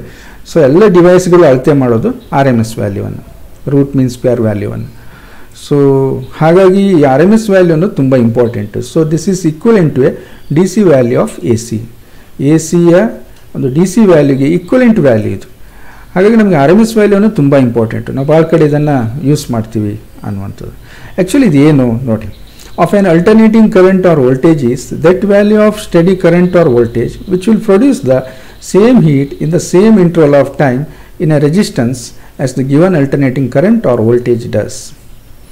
ಇಲ್ಲಿ ಏನು ಮಾಡಿದ್ವಿ ಅಂದರೆ, ಯಾಕೋ ನಮಗೆ ಕ್ಯಾಲ್ಕುಲೇಷನ್ಗೆ ಹಿಂದೆ ಎವರೇಜ್ ವೋಲ್ಟೇಜ್ ಎಲ್ಲ ನೋಡಿದ್ವಿ, ಬಟ್ ಇಲ್ಲಿ ಮೋರ್ ಅಕ್ಯುರೇಟಾಗಿ ನಮಗೆ DC ಈಕ್ವಲೆಂಟ್ ವ್ಯಾಲ್ಯೂ ಬೇಕು ಅನ್ನೋದಕ್ಕೆ ಏನು ಮಾಡ್ಬೋದು ಅನ್ನುವಂಥದ್ದು. ಸೊ ಯೂಶಲಿ ಒಂದು ರೆಜಿಸ್ಟರನ್ನು ತೊಗೊಂಡ್ರೆ, ಅಂದರೆ ಎಲ್ಲ ಯೂಶಲಿ ಕಂಡಕ್ಟರ್ಗೆ ರೆಸಿಸ್ಟೆನ್ಸ್ ಇದ್ದೇ ಇರುತ್ತೆ. ರೆಸಿಸ್ಟೆನ್ಸ್ ಜಾಸ್ತಿ ಇರುವಂಥ ಕಂಡಕ್ಟರನ್ನು ತಗೊಳ್ಳಿ, ಅದಕ್ಕೇನು ಮಾಡಿ ನೀವು ಎ ಸಿಯನ್ನು ಅಪ್ಲೈ ಮಾಡಿ. ಸೊ ಎ ಸಿ ಕೊಟ್ಟಾಗ ಏನು ಮಾಡುತ್ತೆ ಕೇಳಿದರೆ, ಈ ಎ ಸಿಗೆ ಪೊಲಾರಿಟಿ ಚೇಂಜ್ ಆಗುತ್ತೆ ನಿಜ, ಬಟ್ ಈ ಕಂಡಕ್ಟ್ರಿಗೆ ಏನು ಸಂಬಂಧ ಇಲ್ಲಲ್ವ. ನೀವು ಕಂಡಕ್ಟರ್ ಅಂದಾಗ ಏನಾಗುತ್ತೆ, ಯಾವುದೇ ಪೊಲಾರಿಟಿಯಲ್ಲಿ ನೀವು ಅದನ್ನು ಅಪ್ಲೈ ಮಾಡಿ. ಈ ಒಂದು ವೈರ್ ತಗೊಂಡಿದ್ರಿ, ವೈರ್ ತಗೊಂಡು ಆ ಕಡೆನ ಪಾಸಿಟಿವ್ ಈ ಕಡೆ ನೆಗೆಟಿವ್ ಮಾಡಿ, ಅಥವಾ ಈ ಕಡೆ ನೆಗೆಟಿವ್ ಈ ಕಡೆ ಪಾಸಿಟಿವ್ ಆ ಕಡೆ ನೆಗೆಟಿವ್ ಮಾಡಿ, ಏನೂ ವ್ಯತ್ಯಾಸ ಆಗೋದಿಲ್ಲ. ಯಾಕೆಂದರೆ ಕಂಡಕ್ಟ್ರಿಗೆ ಯಾವುದೇ ರೀತಿಯ ಡೈರೆಕ್ಷನ್ನ ಒಂದು ಡಿಪೆಂಡ್ ಆಗಿರೋದಿಲ್ಲ, ಅಥವಾ ಡೈರೆಕ್ಷನ್ ಇಂಪಾರ್ಟೆಂಟು ಅಲ್ಲ. ಹಾಗಿದ್ದಾಗ ಏನಾಯಿತು ಕೇಳಿದರೆ, ನಾವು ಎ ಸಿ ಅಥವಾ DC ಎರಡಕ್ಕೂ ನಾವು ಒಂದೇ ರೀತಿ ಟ್ರೀಟ್ ಮಾಡ್ಬೋದು ಕಂಡಕ್ಟರ್ ವಿಷಯದಲ್ಲಿ. ಹಾಗಾಗಿ ಏನು ಮಾಡ್ತೀವಿ ಕೇಳಿದರೆ, ಒಂದು ಕಂಡಕ್ಟರ್ ಅಂದರೆ ಅದಕ್ಕೊಂದು ರೆಸಿಸ್ಟೆನ್ಸ್ ಇದೆ. ಸೊ ಆ ರೆಸಿಸ್ಟೆನ್ಸಲ್ಲಿ ಕರೆಂಟ್ ಫ್ಲೋ ಆಗುವಾಗ ಏನು ಮಾಡುತ್ತೆ, ರೆಸಿಸ್ಟೆನ್ಸ್ ಅಪೋಸ್ ಮಾಡುತ್ತೆ flow of the ಕರೆಂಟನ್ನು. So oppose ಮಾಡೋದು ಕಾಮನ್, ಯಾವ ಡೈರೆಕ್ಷನ್ದಲ್ಲಾದ್ರೂ ಬರಲಿ ಅದು ಅಪೋಸ್ ಮಾಡುತ್ತೆ, ಅದಕ್ಕೇನು ಡೈರೆಕ್ಷನ್ ಡಿಪೆಂಡ್ ಅಲ್ಲ ಅದು. ಹಾಗಾಗಿ ಏನಾಗುತ್ತೆ ಕೇಳಿದರೆ, ಹೀಟ್ ಪ್ರೊಡ್ಯೂಸ್ ಆಗುತ್ತೆ. ನೀವು ಕರೆಂಟ್ ಎಲೆಕ್ಟ್ರಿಸಿಟಿಯಲ್ಲಿ ನೋಡಿದ್ರಿ. ಆ ಹೀಟ್ ಪ್ರೊಡ್ಯೂಸ್ ಆಗೋದಕ್ಕೆ ನಾವೇನು ಕ್ಯಾಲ್ಕುಲೇಟ್ ಮಾಡೋದು ಗೊತ್ತಾ, ಒಂದು DC ವೋಲ್ಟೇಜನ್ನು ತಗೊಳ್ಳೋದು. ಒಂದು 5 ವೋಲ್ಟೇಜ್ ತಗೊಂಡಿದ್ವಿ ಅನ್ಕೊಳ್ಳಿ, 10 ಸೆಕೆಂಡ್ ಫ್ಲೋ ಆದಾಗ ಎಷ್ಟು ಹೀಟ್ ಆಗುತ್ತೆ ನೋಡೋದು. ಅದೇ ಎ ಸಿಯನ್ನು ತಗೊಂಡು 10 ಸೆಕೆಂಡ್ ಫ್ಲೋ ಆದಾಗ ಅಷ್ಟೇ ಹೀಟ್ ಆಗಬೇಕು. ಆ ವ್ಯಾಲ್ಯೂ ಈ ವ್ಯಾಲ್ಯೂ ಎರಡು ಈಕ್ವಲ್ ಅಂತ ಕನ್ಸಿಡರ್ ಮಾಡ್ತಾರೆ. ನೋಡು ಏನಂತ ಗೊತ್ತಾಗತ್ತೆ ನಿಮ್ಗೆ ಈಗ. In a time period of T, ನಾವು ಈಗ ಎ ಸಿನ ಪ್ರಿಫರೆನ್ಸ್ ಕೊಟ್ಕೊಂಡು ಮಾತಾಡಬೇಕು. A C time period T ಅಂದ್ಕೊಳ್ಳೋಣ, ಯಾಕೆಂದರೆ ಒಂದು ಕಂಪ್ಲೀಟ್ ಸೈಕಲ್ ಆಗುವಾಗ ಹೀಟ್ ಜನರೇಟೆಡ್ ಬೈ ಡಿಸಿನೇ ಆಗಿದ್ದರೆ ಅಲ್ಲೇನು ಬರ್ತಿತ್ತು, I²R ಸ್ಮಾಲ್ t ಬಂದಿತ್ತು. ನಿಮಗೆ ಕರೆಂಟ್ ಎಲೆಕ್ಟ್ರಿಸಿಟಿಯಲ್ಲಿ ನೆನಪಿದೆ ನೋಡಿ, H = I²R ಸ್ಮಾಲ್ t ಅಂತೇಳಿ. ಬಟ್ ಇಲ್ಲಿ ಈ ಸಬ್ಸ್ಟಿಟ್ಯೂಟ್ ಮಾಡಿದ್ದೀನಿ, T ಇರೋ ಜಾಗದಲ್ಲಿ ಟೈಮ್ ಪೀರಿಯಡ್, ಈ ಟೈಮನ್ನು ಸಬ್ಸ್ಟಿಟ್ಯೂಟ್ ಮಾಡಿದ್ದೀನಿ. I²R × T ಅನ್ನುವಂಥದ್ದು heat generated by DC in a time T. ಇದು time period of the A C. ಇದು ಆ ಟೈಮ್ ನಮ್ಮ ಕಾನ್ಸ್ಟೆಂಟ್, ಅದು ಆ ಟೈಮನ್ನು ನಾವು ಚೇಂಜ್ ಮಾಡೋದಿಲ್ಲ. ಸೊ ಹಾಗೆ ಇಷ್ಟೇ ಹೀಟ್ ಜನ್ರೇಟ್ ಆಗೋಕ್ಕೆ ಅದೇ ಟೈಮಲ್ಲಿ ಎ ಸಿ ಈಕ್ವಲೆಂಟ್ ಆಗಬೇಕು. ಇದು ಎರಡು ಈಕ್ವಲ್ ಇರಬೇಕು. ಹಾಗಾಗಿ ನಮಗೆ ಐ ವ್ಯಾಲ್ಯೂವನ್ನು ಫೈಂಡ್ ಔಟ್ ಮಾಡಬೇಕು. ಇಲ್ಲಿ ಐ ಅನ್ನೋದು ಇನ್ಸ್ಟಂಟೇನಿಯಸ್ ವ್ಯಾಲ್ಯೂ, ನಮಗಿದು ಐ ಅನ್ನೋದು DC ಏನಾಗಿರ್ತದೆ, ಕಾನ್ಸ್ಟೆಂಟ್ ವ್ಯಾಲ್ಯೂ, ಇದು ಚೇಂಜ್ ಆಗೋದಿಲ್ಲ. ಬಟ್ ಇಲ್ಲಿ ಚೇಂಜ್ ಆಗ್ತಾ ಇರುತ್ತೆ, ಪ್ರತಿ ಕ್ಷಣ ಚೇಂಜ್ ಆಗ್ತಾ ಇರ್ತದೆ. ಸೊ ಹಾಗಾಗಿ ನಾವೇನು ಮಾಡಬೇಕಾಯ್ತು, ಇದನ್ನು ಇಂಟಿಗ್ರೇಟ್ ಮಾಡಬೇಕಾಯ್ತು. 0ದಿಂದ T ವರೆಗೆ ಇದನ್ನು ಇಂಟಿಗ್ರೇಟ್ ಮಾಡಬೇಕು. ಸೊ ನಮಗೆ ಐ ಅಂದರೆ ಗೊತ್ತಿದೆ, that is Im sin ωt ಅನ್ನುವಂಥದ್ದು. ಹಾಗೆ ನೀವು ಎರಡು ಇಕ್ವೇಷನನ್ನು ಇಕ್ವೇಟ್ ಮಾಡಿಕೊಂಡ್ರೆ I²RT = 0 to T I², this is A C, ಇದು DC, ಇದು R × dt ಅಂತ ಆಯಿತು. ಐ ವ್ಯಾಲ್ಯೂನ ಸಬ್ಸ್ಟಿಟ್ಯೂಟ್ ಮಾಡಿ, that is Im² sin² ωt, R ಹಾಗೆ ಇದೆ, R × dt ಅಂತ ಬಂತು. ಕರೆಕ್ಟ್? ಇಲ್ಲಿವರೆಗೆ ಏನಾಯಿತು ನೋಡಿ, ಎರಡೂ ಸೇಮ್ ಅಲ್ವಾ ಹೀಟ್ ಜನ್ರೇಟೆಡು. ಸೊ ಎರಡನ್ನು ಇಕ್ವೇಟ್ ಮಾಡಿದ್ದೇನೆ. ಈ ಕಡೆ DC ಆಗಿರೋದು, ಈಚೆ ಎ ಸಿಯಿಂದ ಆಗಿರೋದು. ಈ ಎ ಸಿಯಿಂದ ಆಗಿರೋದಕ್ಕೆ ಐ ವ್ಯಾಲ್ಯೂವನ್ನು ಸಬ್ಸ್ಟಿಟ್ಯೂಟ್ ಮಾಡಿದೆ ನಾನು. ಸೊ ಐ ವ್ಯಾಲ್ಯೂ ಸಬ್ಸ್ಟಿಟ್ಯೂಟ್ ಮಾಡಿದಾಗ ಏನಾಯಿತು, this is 0 to T Im²R, ಇವೆಲ್ಲ ಕಾನ್ಸ್ಟೆಂಟ್ಗಳು. ಆಚೆ ನಾವು ತಗೊಳ್ಳೋಣ. Im ಅನ್ನೋದು ಪೀಕ್ ಕರೆಂಟ್ ಅಥವಾ ಮ್ಯಾಕ್ಸಿಮಮ್ ಕರೆಂಟು, R ಕಾನ್ಸ್ಟೆಂಟ್ ಇರುತ್ತೆ for A given conductor. So sin² θನ ನಾವೇನು ಮಾಡುವ, 1 - cos θ cos 2θ, sin² θನ 1 - cos 2θ ಅಂತ ಬರೆದ್ರೆ, ಇಲ್ಲಿ sin² ωt ಇತ್ತಲ್ವ, 1 - cos 2ωt 2θ / 2 ಅಂತ ಆಗುತ್ತೆ. ಸೊ ಇದನ್ನು ಇಂಟಿಗ್ರೇಟ್ ಮಾಡಿ. ಸೊ 1 - cos 2ωt / 2 ಇದೆ, 2 ಹೊರಗಡೆ ಬರುತ್ತೆ. With respect to time integrate ಮಾಡ್ತೀವಿ. 1 ಇರೋದು ಏನಾಗುತ್ತೆ, T ಆಗುತ್ತೆ. ಕಾಸ್ 2 ಒಮೆಗಾ ಇಂಟಿಗ್ರೇಟ್ ಮಾಡಿದರೆ ಏನಾಗುತ್ತೆ sign 2 omega T divide by 2 omega ಬರುತ್ತೆ ಅಲ್ವಾ. ಓಕೆ, ಸೊ ಇಲ್ಲೇನಾಯಿತು ಕೇಳಿದರೆ ನಾವು ಇಂಟಿಗ್ರೇಟ್ ಮಾಡೋಣ. ಈಗ ಕಾನ್ಸ್ಟೆಂಟನ್ನು ಹೊರಗಡೆ ತೊಗೊಂಬಿಟ್ಟೆ ನಾನು, Im²r ಡಿವೈಡ್ ಬೈ 2 ಅಂತ ಹೊರಗಡೆ ತೊಗೊಂಡೆ. ಇದನ್ನು ಇಂಟಿಗ್ರೇಟ್ ಮಾಡಿದರೆ 1 ಅಂದರೆ 1 into D T, so that is T, and sign 2 omega T divide by 2 omega ಉಳ್ಕೊಳ್ಳುತ್ತೆ. Sign 2 omega T ನೀವೇನು ಮಾಡಿದ್ರಿ, ಇದರ ಇಂಟಿಗ್ರೇಷನ್ ಮಾಡಿದ್ರಿ. So sine 2 omega T divide by 2 omega coefficient constant ಇಲ್ಲಿ. ಈಗ ಲಿಮಿಟನ್ನು ಹಾಕಿ ಟಿ ಮತ್ತು 0 ಇದೆ.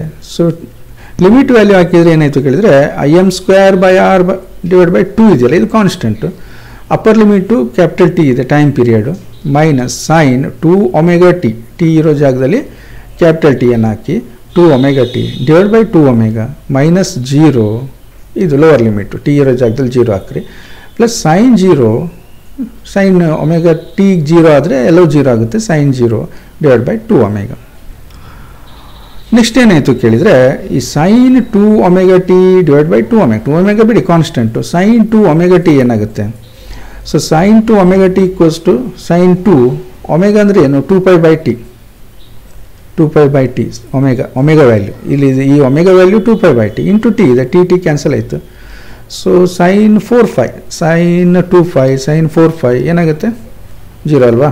ಸೊ ಹಾಗಾಗಿ ಇದು 0 ಇದು 0 ಇದು 0 ಆಯಿತು, ಕರೆಕ್ಟಾ. I²RT ಯಾವುದು ಇದು ಡಿ ಸಿಗೆ ಸಂಬಂಧಪಟ್ಟಿದ್ದು, ನಮಗೆ ಎ ಸಿಗೆ ಸಂಬಂಧಪಟ್ಟಿದ್ದರಲ್ಲಿ ಬರೀ ಟಿ ಮಾತ್ರ ಉಳ್ಕೊಂಡಿದೆ, ಉಳಿದೆಲ್ಲ 0 ಆಗುತ್ತೆ. ಹಾಗಾಗಿ ನಮ್ಗೆ ಏನಾಯಿತು ಕೇಳಿದರೆ ಉಳ್ಕೊಂಡಿರೋದು ಲಾಸ್ಟಿಗೆ I²RT equals to Im²RT divide by 2. Common ಇರೋದು ಕ್ಯಾನ್ಸಲ್ ಮಾಡಿ. ಈಗ ಆರ್ ಕಾಮನ್ ಇದೆ, ಟಿ ಕಾಮನ್ ಇದೆ, ಕ್ಯಾನ್ಸಲ್ ಮಾಡಿ. This I² D C current ಇದು ಈಕ್ವಲ್ಸ್ ಟು Im² ಬೈ 2 ಬರುತ್ತೆ. ಹಾಗಾಗಿ ನಾವು ರೂಟ್ ತಗೊಳ್ಳೋಣ. ಸೊ RMS, ಇದು RMS ಅನ್ನೋದ್ರ ಅರ್ಥ ಅದಕ್ಕೆ ಡಿ ಸಿ ಈಕ್ವಲೆಂಟ್ ಅಂತೇಳಿ. ಸೊ ಇದಕ್ಕೆ ರೂಟ್ ಮಾಡಿದರೆ Im ಬಂತು, 2ಗೆ ರೂಟ್ ಆಗಿ √2 ಬಂತು, Im ಬೈ √2. ಸೊ ಇದು Im ಅನ್ನೋದು ಏನಿದೆ ಪೀಕ್ ಕರೆಂಟ್, √2 ಅನ್ನೋದೇನಿದೆ ನಂಬರ್ ಗೊತ್ತಿದೆ ನಮಗೆ, ಇದು ರೂಟ್ ಮಾಡಿ ನಾವು ನೋಡ್ಬೋದು. ಹಾಗಾಗಿ ಡಿ ಸಿ ಕರೆಂಟ್ ಅಂತ ನಾವು ಏನು ಅಂತೀವಿ ಎ ಸಿಗೆ ಈಕ್ವಲೆಂಟ್ ಆಗಿ, ಸೊ ದಟ್ ಈಸ್ ಪೀಕ್ ಕರೆಂಟ್ಗೆ √2 ಇಂದ ಡಿವೈಡ್ ಮಾಡಿದರೆ ಏನು ವ್ಯಾಲ್ಯೂ ಬರುತ್ತೋ ಅಷ್ಟಿರುತ್ತೆ. ನೋಡಿ ಇಲ್ಲಿ ನೋಡಿ 0.707 Im ಅಂತ ಬರುತ್ತೆ. ಗೊತ್ತಾಗುತ್ತೆ ಏನು ಹೇಳಿದೆ ಹೇಳಿ ನಾನು. ಸೊ ಪೀಕ್ ಕರೆಂಟ್ ಇದು Im ಅನ್ನೋದು ಪೀಕ್ ಕರೆಂಟು, ಆದರೆ 100% ಅಂತೂ ಅಲ್ಲ ನೋಡಿ, ಲೆಸ್ ದೆನ್ 100%. ಇದು 1 ಆಗಿದ್ರೆ ಸೇಮ್ ಈಕ್ವಲ್ ಆಗ್ತಾಯಿತ್ತು, ಲೆಸ್ ದೆನ್ 1. ಸೊ ಹಾಗಾಗಿ ಏನಾಯಿತು ಕೇಳಿದರೆ ಈ IRMS ಅನ್ನೋದು D C equivalent of A C is IRMS. So RMS current ಅನ್ನೋದು ನಾವೇನು ಅಳತೆ ಮಾಡ್ತೀವಿ ಅದು ಪೀಕ್ ಕರೆಂಟಿಗಿಂತ ಕಡಿಮೆ ವ್ಯಾಲ್ಯೂವನ್ನು ಅಳತೆ ಮಾಡ್ತೀವಿ ನಾವು, ಪೀಕ್ ಕರೆಂಟ್ ಅನ್ನೋದು ಬೇರೆ ಅಂತೇಳಿ. ಈಗ ಏನಾಯಿತು ಕೇಳಿದರೆ ಯೂಶ್ವಲಿ ನಮ್ಮ ಮನೆಗೆ ಎಷ್ಟು ಸಪ್ಲೈ ಇದೆ ಕೇಳಿದರೆ ನಾವು 220 ವೋಲ್ಟೇಜ್ AC ಅಂತೀವಿ. 220 ವೋಲ್ಟೇಜ್ AC ಅನ್ನೋದು RMS value, D C equivalent value. But ಅದರ ಪೀಕ್ ವ್ಯಾಲ್ಯೂ ಎಷ್ಟಾಗುತ್ತೆ ಒಂದ್ಸರಿ ಪೆನ್ ಪೇಪರ್ ತಗೊಂಡು ಕ್ಯಾಲ್ಕುಲೇಟ್ ಮಾಡಿ. ಸೊ ಪೀಕ್ ವ್ಯಾಲ್ಯೂ ಮಾಡಬೇಕಂದ್ರೆ ಏನು ಮಾಡ್ತೀರಿ ನೀವು, Im ಅನ್ನು ಫೈಂಡ್ ಔಟ್ ಮಾಡಬೇಕು ಅಥವಾ VM ಅನ್ನು ಫೈಂಡ್ ಔಟ್ ಮಾಡಬೇಕಂದ್ರೆ √2 ಇಂದ 220ಗೆ ಮಲ್ಟಿಪ್ಲೈ ಮಾಡಿ, ಸೊ ನಿಮಗೆ ವ್ಯಾಲ್ಯೂ ಸಿಗುತ್ತೆ. Okay, similarly VRMS equals to VM by √2, that is 0.707 VM. ಇದು ಪೀಕ್ ವ್ಯಾಲ್ಯೂ ಆಫ್ ವೋಲ್ಟೇಜ್. ಅದರ 0.707 ವ್ಯಾಲ್ಯೂಗೆ ನಾವು RMS ವೋಲ್ಟೇಜ್, ಈಗ ನಾನು ಜಸ್ಟ್ ಹೇಳಿದ್ದು 220 ಅನ್ನೋದು RMS voltage. So RMS voltage into √2 ಮಾಡಿ ನಿಮಗೆ ಪೀಕ್ ವ್ಯಾಲ್ಯೂ ಆಫ್ ವೋಲ್ಟೇಜ್ ಸಿಗುತ್ತೆ, ಪೀಕ್ ವ್ಯಾಲ್ಯೂ ಆಫ್ ವೋಲ್ಟೇಜ್. ಆ ವೋಲ್ಟೇಜ್ ನೋಡಿದಾಗ ಗೊತ್ತಾಗುತ್ತೆ. ಯಾಕೆ ನಾನು ಅವಾಗೊಂದು ಕತೆ ಹೇಳಿದೆ ನಿಮಗೆ, ಏನು ಅಂದರೆ D C 110 voltage shock ಹೊಡೆಯಲ್ಲ, A C ಯಾಕೆ ಹೊಡೆಯುತ್ತೆ ಅನ್ನೋದು. ಬಟ್ ಆ್ಯಕ್ಚುಲಿ ನೀವು 220 ವೋಲ್ಟೇಜ್ ನಮ್ಮ ಮನೆ ಎ ಸಿ ಅಂತ ನೀವು ತಿಳ್ಕೊಂಡ್ರೆ ಅದು RMS ವ್ಯಾಲ್ಯೂ, ಅದಕ್ಕೆ √2 ಮಲ್ಟಿಪ್ಲೈ ಮಾಡಿ ಸುಮಾರು ನಿಯರ್ಲಿ 300 ವೋಲ್ಟೇಜ್ ಬರುತ್ತೆ ಪೀಕ್ ವ್ಯಾಲ್ಯೂ. ಸೊ ನಿಮ್ಗೆ ಗೊತ್ತಿದೆ ನಾವು ಇಂಡಿಯಾದಲ್ಲಿ ಯೂಸ್ ಮಾಡುವಂಥ ಅಲ್ಟರ್ನೇಟಿಂಗ್ ಕರೆಂಟಿನ ಫ್ರೀಕ್ವೆನ್ಸಿ 50 ಹರ್ಟ್ಜ್ ಇರುತ್ತೆ, ಅಂದರೆ 1 ಸೆಕೆಂಡಿಗೆ 50 ಸೈಕಲ್ಸ್ ಕಂಪ್ಲೀಟ್ ಆಗುತ್ತೆ, 50 ಸೈಕಲ್ಸ್. ಸೊ ಅದು ಹಾಗಾಗಿ ನಮಗೆ ಆ ಒಂದು ವೇರಿಯೇಷನ್ನು ಗಮನಕ್ಕೆ ಬರದೇ ಇರ್ಬೋದು, but still it has A maximum value. Peak value ತುಂಬಾ ಜಾಸ್ತಿ ಇರುತ್ತೆ, ನಿಯರ್ಲಿ 300 ಇರುತ್ತೆ. ಸೊ ಹಾಗಾಗಿ 220 ವೋಲ್ಟೇಜ್ ಅಂತ ನಾವು ಮುಟ್ಲಿಕ್ಕೆ ಹೋದಾಗ ಆ ಪೀಕ್ ವ್ಯಾಲ್ಯೂ ನಮಗೆ ಶಾಕನ್ನು ಕೊಡುತ್ತೆ ಅನ್ನುವಂಥದ್ದು. ಓಕೆ, ಈಗ ನಾವೇನು ಮಾಡ್ಬೇಕು ಹೇಳಿದರೆ ಇದರಲ್ಲಿ ಬರುವಂಥ ಇಷ್ಟೊತ್ತು ನಾವು ಏನು ಸ್ಟಡಿ ಮಾಡಿದ್ವಿ ಆ ಟರ್ಮ್ಸ್ಗಳನ್ನು ನಾವು ಒಂದ್ಸರಿ ನೆನಪು ಮಾಡ್ಕೊಳ್ಳೋಣ. ಸೊ ಒಂದು instantaneous value V is equal to V M sine omega T, I is equal to I M sine omega T. ಎಲ್ಲೆಲ್ಲಿ ನಿಮ್ಗೆ ಇನ್ಸ್ಟಂಟೇನಿಯಸ್ ವ್ಯಾಲ್ಯೂ ಸಬ್ಸ್ಟಿಟ್ಯೂಟ್ ಮಾಡೋದು ಬರುತ್ತೋ ನೀವು ಇದನ್ನೇ ಮಾಡಬೇಕು, ವಿ ಅಂತ ಫೈಂಡ್ ಔಟ್ ಸಬ್ಸ್ಟಿಟ್ಯೂಟ್ ಮಾಡಬೇಕು. V is equal to V M sine omega T, I is equal to I M sine omega T. ಕೆಲವು ಟೆಕ್ಸ್ಟ್ ಬುಕ್ಗಳಲ್ಲಿ ವಿ ಎಮ್ ಬದಲು ವಿ ನಾಟ್ ಅಂತ ಮಾಡ್ತಾರೆ, ಇಲ್ಲೂ ಕೂಡ ಐ ಎಮ್ ಬದಲು ಐ ನಾಟ್ ಅಂತ ಬರೀತಾರೆ. ಬಟ್ ಏನೇ ಇರಲಿ, ನಿಮಗೆ ಈ ಜನರಲ್ ಒಂದು ಎಕ್ಸ್ಪ್ರೆಷನ್ ನಿಮಗೆ ನೆನಪಲ್ಲಿದ್ದರೆ ಇದು ಇನ್ಸ್ಟಂಟೇನಿಯಸ್ ವ್ಯಾಲ್ಯೂ, ಇದು ಪೀಕ್ ವ್ಯಾಲ್ಯೂ, ಇಷ್ಟು ಗೊತ್ತಿದ್ರೆ ಯಾವುದೇ ಕೊಡಲಿ okay. It may be in the cosine form also, cosine ಫಾರ್ಮಲ್ಲಿ ಬೇಕಾದರೂ ಕೊಡಲಿ, ನಾವು ಅದನ್ನು ಸಾಲ್ವ್ ಮಾಡ್ಕೊಂಡು ಹೋಗ್ಬೋದು ಅನ್ನುವಂಥದ್ದು. ನೆಕ್ಸ್ಟ್ ಏನಂದರೆ ಎವರೇಜ್ ವ್ಯಾಲ್ಯೂ ಅನ್ನುವಂಥದ್ದು. ಈಗ ಆಲ್ರೆಡಿ ಫೈಂಡ್ ಔಟ್ ಮಾಡಿದ್ದೀವಿ ನಾವು, V average is equal to 2Vm/5 ಅನ್ನುವಂಥದ್ದು. So 0.637 VM. ಸೊ ಇದೆಲ್ಲ ಈಗ ಜಸ್ಟ್ ನಾವು ಡಿರೈವ್ ಮಾಡ್ಕೊಂಡು ಬಂದ್ವಲ್ಲ, ಇದಿಷ್ಟು ವ್ಯಾಲ್ಯೂಸನ್ನು ನಾವು average value of current. So ಇದು peak value of voltage V M, peak value of current I M, average value of voltage V average ಅಂತೀವಲ್ಲ. So 2 × Vm/5. Average value of current 2 × Im/5 ಅನ್ನುವಂಥದ್ದು. Next ಈಗ just ನಾವು find out ಮಾಡಿರೋದು R M S value of voltage and R M S value of current. ನೆನಪಿರಲಿ ನೋಡಿ, Vm/√2 ನನ್ನ ಈ expression ನಿಮ್ಗೆ ತುಂಬ ಯೂಸ್ ಆಗುತ್ತೆ ಕೆಲವು ಕಡೆಗಳಲ್ಲಿ. ಸೊ ಹಾಗಾಗಿ ಅದನ್ನು Vm/√2, ಇದನ್ನು Im/√2 ಅಂತ ಹೇಳ್ತಾರೆ. ಇದನ್ನು ಯಾವುದು ಆರ್ ಎಮ್ ಎಸ್ ಕರೆಂಟನ್ನು Im/√2 ಅನ್ನುವಂಥದ್ದು. ಓಕೆ. ಸೊ ಈಗ ನಿಮಗೆ ಈ ಎಲ್ಲ ವ್ಯಾಲ್ಯೂಗಳು, ಒಂದು ಇನ್ಸ್ಟಂಟೇನಿಯಸ್ ಇರ್ಬೋದು, ಅಥವಾ ಪೀಕ್ ವ್ಯಾಲ್ಯೂ ಇರ್ಬೋದು, ಎವರೇಜ್ ವ್ಯಾಲ್ಯೂ ಇರ್ಬೋದು, ಆರ್ ಎಮ್ ಎಸ್ ವ್ಯಾಲ್ಯೂ, ಇಷ್ಟು ಕರೆಕ್ಟ್ ಕ್ಲಿಯರ್ ಪಿಕ್ಚರ್ ಇದ್ದರೆ ನಿಮಗೆ ಮುಂದಿನ ಯೂನಿಟ್ಗಳಲ್ಲಿ ಯಾವುದೇ ಕಷ್ಟ ಆಗಲ್ಲ. ಅಂದರೆ ಮುಂದಿನ ಕ್ಲಾಸ್ಗಳಲ್ಲಿ ನಿಮಗೆ ಈಸಿಯಾಗಿ ಅರ್ಥ ಆಗ್ತಾ ಇರುತ್ತೆ. ಇನ್ನು ಪ್ರಾಬ್ಲಮ್ ಸಾಲ್ವ್ ಮಾಡುವಾಗ ಯಾವುದೇ ಕಾಂಪಿಟೇಟಿವ್ ಎಕ್ಸಾಮ್ಗಿರ್ಬೋದು, ಸೊ ಯೂಶ್ವಲಿ ಈ ಥರದ ಒಂದು ಡಿಫ್ರೆಂಟ್ ವ್ಯಾಲ್ಯೂಸ್ ನಮಗೆ ಕ್ಲೀನಾಗಿ ಯಾವುದಕ್ಕೆ ಏನಂತೀವಿ ನಾವು ಅನ್ನೋದು ಗೊತ್ತಿದ್ದರೆ AC ಅಷ್ಟು ಈಸಿ ಯೂನಿಟು ಯಾವುದೂ ಇಲ್ಲ. ಓಕೆ. ಸೊ ನಾವು ಮುಂದಕ್ಕೆ ಒಂದು ಪ್ರಾಬ್ಲಮ್ ತಗೊಂಡೇ ನೋಡೋಣ. Find the instantaneous value of AC voltage given by, instantaneous value find out ಮಾಡಿ ಅಂದಿದ್ದಾರೆ, given by V = 300 sin omega T volts at T is equal to, T value ಕೊಟ್ಟಿದ್ದಾರೆ T/4, ಅಂದರೆ 1/4 of the time period. So T/4 ಟೈಮಲ್ಲಿ instantaneous ವ್ಯಾಲ್ಯೂವನ್ನು find out ಮಾಡಿ ಅಂತ ಹೇಳಿದ್ದಾರೆ. So ಅದಕ್ಕೆ ನಮ್ಗೆ ಏನಾಯಿತು ಕೇಳಿದರೆ, ಇಕ್ವೇಷನ್ ನೋಡ್ಬೇಕು ನಾವು, ಏನು ಇಕ್ವೇಷನ್ ಕೊಟ್ಟಿದ್ದಾರೆ. V is equal to this one 300 sin omega T, this is the equation. So ಈಗ ಇಲ್ಲಿ ನಮಗೆ ಇನ್ಸ್ಟಂಟೇನಿಯಸ್ ವ್ಯಾಲ್ಯೂ ಕೇಳಿದ್ದಾರೆ. ಒಂದು ವೇಳೆ ಬೇರೆ ವ್ಯಾಲ್ಯೂ ಕೇಳಿದರೆ ನಮಗೆ ಪೀಕ್ ವ್ಯಾಲ್ಯೂ ಬೇಕಿತ್ತು. ಬಟ್ ಏನು ಕೇಳಿದ್ದಾರೆ, ಟೈಮನ್ನು ಕೊಟ್ಟಿದ್ದಾರೆ. ಟಿ, ಈ ಒಮೆಗಾ ಟಿ ಇದೆಯಲ್ಲ ನೋಡಿ, ಸೊ ಈ ಒಮೆಗಾ ಟಿಯಲ್ಲಿ ನಾವು ವ್ಯಾಲ್ಯೂಸನ್ನು ಸಬ್ಸ್ಟಿಟ್ಯೂಟ್ ಮಾಡಬೇಕು. ಒಮೆಗಾ = 2π/t, ಇದು ನಮ್ಗೆ ಗೊತ್ತೇ ಇದೆ. ಹಾಗಾಗಿ ಒಮೆಗಾ ಟಿ ಅಂದರೆ ಏನಾಯಿತು, 2π/t. ಒಮೆಗಾ ಅಂದರೆ 2π/t into T. T value ಕೊಟ್ಟಿದ್ದಾರೆ T/4 ಅಂತೇಳಿ. ಸೊ ಹಾಗಾಗಿ ನಾವು ಟಿ ವ್ಯಾಲ್ಯೂ ಕೊಟ್ಟಿದ್ದೆ T/4 ಅಂತ, ಅದನ್ನು ಸಬ್ಸ್ಟಿಟ್ಯೂಟ್ ಮಾಡಿದರೆ ಏನಾಯಿತು, ಒಮೆಗಾ ಟಿ = ಇದು ನೋಡಿ ಇಲ್ಲಿ 2π/t, ಸ್ಮಾಲ್ ಟಿ ಇತ್ತಲ್ಲ, ಇದಕ್ಕೆ T/4 ಅಂತ ಸಬ್ಸ್ಟಿಟ್ಯೂಟ್ ಮಾಡಿ. ಸೊ ಟಿ ಕ್ಯಾನ್ಸಲ್ ಆಯಿತು, 2 1 2 2 π/2 ಉಳ್ಕಂತು. ಯಾವುದು ಒಮೆಗಾ ಟಿ ವ್ಯಾಲ್ಯೂ π/2 ಉಳ್ಕಂತು. ಹಾಗಾಗಿ ಅದನ್ನು ತಂದು ಇಲ್ಲಿ ಸಬ್ಸ್ಟಿಟ್ಯೂಟ್ ಮಾಡುವ. ಆವಾಗ ಏನಾಯಿತು ನೋಡಿ, V is equal to equation 300 sin omega T ಇರೋ ಜಾಗದಲ್ಲಿ ನೋಡಿ, ಒಮೆಗಾ ಟಿ ಬೇಕಿತ್ತಲ್ವ ನಮಗೆ, π/2 ಅನ್ನು ಸಬ್ಸ್ಟಿಟ್ಯೂಟ್ ಮಾಡಿ. ಸೊ sin π/2 ಅಂದರೆ ಎಷ್ಟು, ಕರೆಕ್ಟಾ? sin π/2 ಅಂದರೆ ಎಸ್ 1 ಅಂತೇಳಿ. ಹಾಗಾಗಿ ಏನಾಯಿತು ಕೇಳಿದರೆ V = 300 volts. ಇದೇನಿದು ಇನ್ಸ್ಟಂಟೇನಿಯಸ್ ವ್ಯಾಲ್ಯೂ, ನೆನಪಿರಲಿ. ವೆರಿ ನೆಕ್ಸ್ಟ್ ಟಿ ಚೇಂಜ್ ಆಯಿತು ಅಂದ್ಕೊಳ್ಳಿ, ಟಿ ವ್ಯಾಲ್ಯೂ ಚೇಂಜ್ ಆದರೆ ನೆಕ್ಸ್ಟ್ ವ್ಯಾಲ್ಯೂ ಚೇಂಜ್ ಆಗುತ್ತೆ. ಹೌದು, ನೀವು ಬೇಕಾದರೆ T/2 ಹಾಕಿ, ಅಥವಾ T/2 ಹಾಕೊಂಡು ಮಾಡಿ ನೋಡಿ ಏನಾಗುತ್ತೆ. T/2 ಹಾಕಿದರೆ T/2 2 ಕ್ಯಾನ್ಸಲ್ ಆಯಿತು, sin 5 ಉಳಿತು ಅಲ್ವಾ. ಟಿ ಕ್ಯಾನ್ಸಲ್ ಆಯಿತು, 2 ಉಳಿಯುತ್ತೆ, sin 5. So this is 5, sin 5 ಏನಾಗುತ್ತೆ, 0 ಆಗುತ್ತೆ. ಸೊ ಈಚ್ ಆ್ಯಂಡ್ ಎವ್ರಿ ಟೈಮಲ್ಲಿ ನಾವು ಅದರ ವ್ಯಾಲ್ಯೂಸನ್ನು ಫೈಂಡ್ ಔಟ್ ಮಾಡ್ಬೋದು. If you know this value, T value, ಈ ಸ್ಮಾಲ್ ಟಿ ವ್ಯಾಲ್ಯೂ ಕೊಟ್ಟಿದ್ದಾರೆ ಅಂದ್ಕೊಳ್ಳಿ, ನಾವಾಗ ಇನ್ಸ್ಟಂಟೇನಿಯಸ್ ವ್ಯಾಲ್ಯೂವನ್ನು ಫೈಂಡ್ ಔಟ್ ಮಾಡ್ಬೋದು ಅನ್ನುವಂಥದ್ದು. ಓಕೆ. ಸೊ ನೆಕ್ಸ್ಟ್ ಒಂದು ಏನು ಕೇಳಿದರೆ, if the supply voltage is described by V is equal to 156 sin 376.8 T ಇದೆ, be careful, volts. Find the peak voltage, average voltage, RMS voltage and frequency of supply. ಈ ಪ್ರಾಬ್ಲಮಲ್ಲಿ ನಮಗೇನು ಕೇಳಿದರೆ ಇದು ಒಂದು instant value of ವೋಲ್ಟೇಜ್ನ equation ಫಾರ್ಮಲ್ಲಿ ಕೊಟ್ಟಿದ್ದಾರೆ, ಒಂದು ಇಕ್ವೇಷನ್ ಇದು. ಅಲ್ಲಿ ನಮಗೆ ಟಿ ಮಾತ್ರ ಗೊತ್ತಿಲ್ಲ. ಇದರಲ್ಲಿ ಪೀಕ್ ವೋಲ್ಟೇಜನ್ನು ಫೈಂಡ್ ಔಟ್ ಮಾಡಿ, ಎವರೇಜ್ ವೋಲ್ಟೇಜ್ ಫೈಂಡ್ ಔಟ್ ಮಾಡಿ, RMS ವೋಲ್ಟೇಜ್ ಫೈಂಡ್ ಔಟ್ ಮಾಡಿ, ಮತ್ತು ಫ್ರೀಕ್ವೆನ್ಸಿಯನ್ನು ಫೈಂಡ್ ಔಟ್ ಮಾಡಿ ಅಂತ ಕೊಟ್ಟಿದ್ದಾರೆ. ಓಕೆ, ನಮ್ಗೆ ಇವೆಲ್ಲ ಗೊತ್ತಿದೆ ಈಗ ಆಲ್ರೆಡಿ. ಪೀಕ್ ವೋಲ್ಟೇಜ್ ನೀವು ನೋಡಿಕೊಳ್ಳಿ ಹೇಳ್ಬಿಡ್ತೀರಿ, ಏನು ಹೇಳ್ತೀರಿ? S. So this is the peak voltage. Average voltage formula ಗೊತ್ತಿದೆ ನಮಗೆ, RMS ವೋಲ್ಟೇಜ್ ಫಾರ್ಮುಲಾ ಗೊತ್ತಿದೆ. ಫ್ರೀಕ್ವೆನ್ಸಿ ಅಂದಾಗ ನೋಡುವ ಹೇಗೆ ಮಾಡೋದು ಅಂತೇಳಿ. So given equation ನಮಗೇನಿದೆ, V is equal to 156 sin 376.8 into T. ನಾವು ಇದನ್ನು ಏನು ಮಾಡುವ ಕೇಳಿದರೆ ಕಂಪೇರ್ ಮಾಡುವ ಸ್ಟ್ಯಾಂಡರ್ಡ್ ಇಕ್ವೇಷನ್ ಒಟ್ಟಿಗೆ. So V is equal to Vm sin omega t. ಇದು ನಮಗೆ ಒಂದು ಸ್ಟ್ಯಾಂಡರ್ಡ್ ಇಕ್ವೇಷನ್. ಅಲ್ಲಿ ಕಂಪೇರ್ ಮಾಡಿದಾಗ ಸೈನ್ ಹಿಂದ್ಗಡೆ Vm ಇರುತ್ತಲ್ವ, Vm ಇರೋ ಜಾಗದಲ್ಲಿ 156 ಇದೆ. Vm ಅನ್ನೋದೇನು? Peak voltage.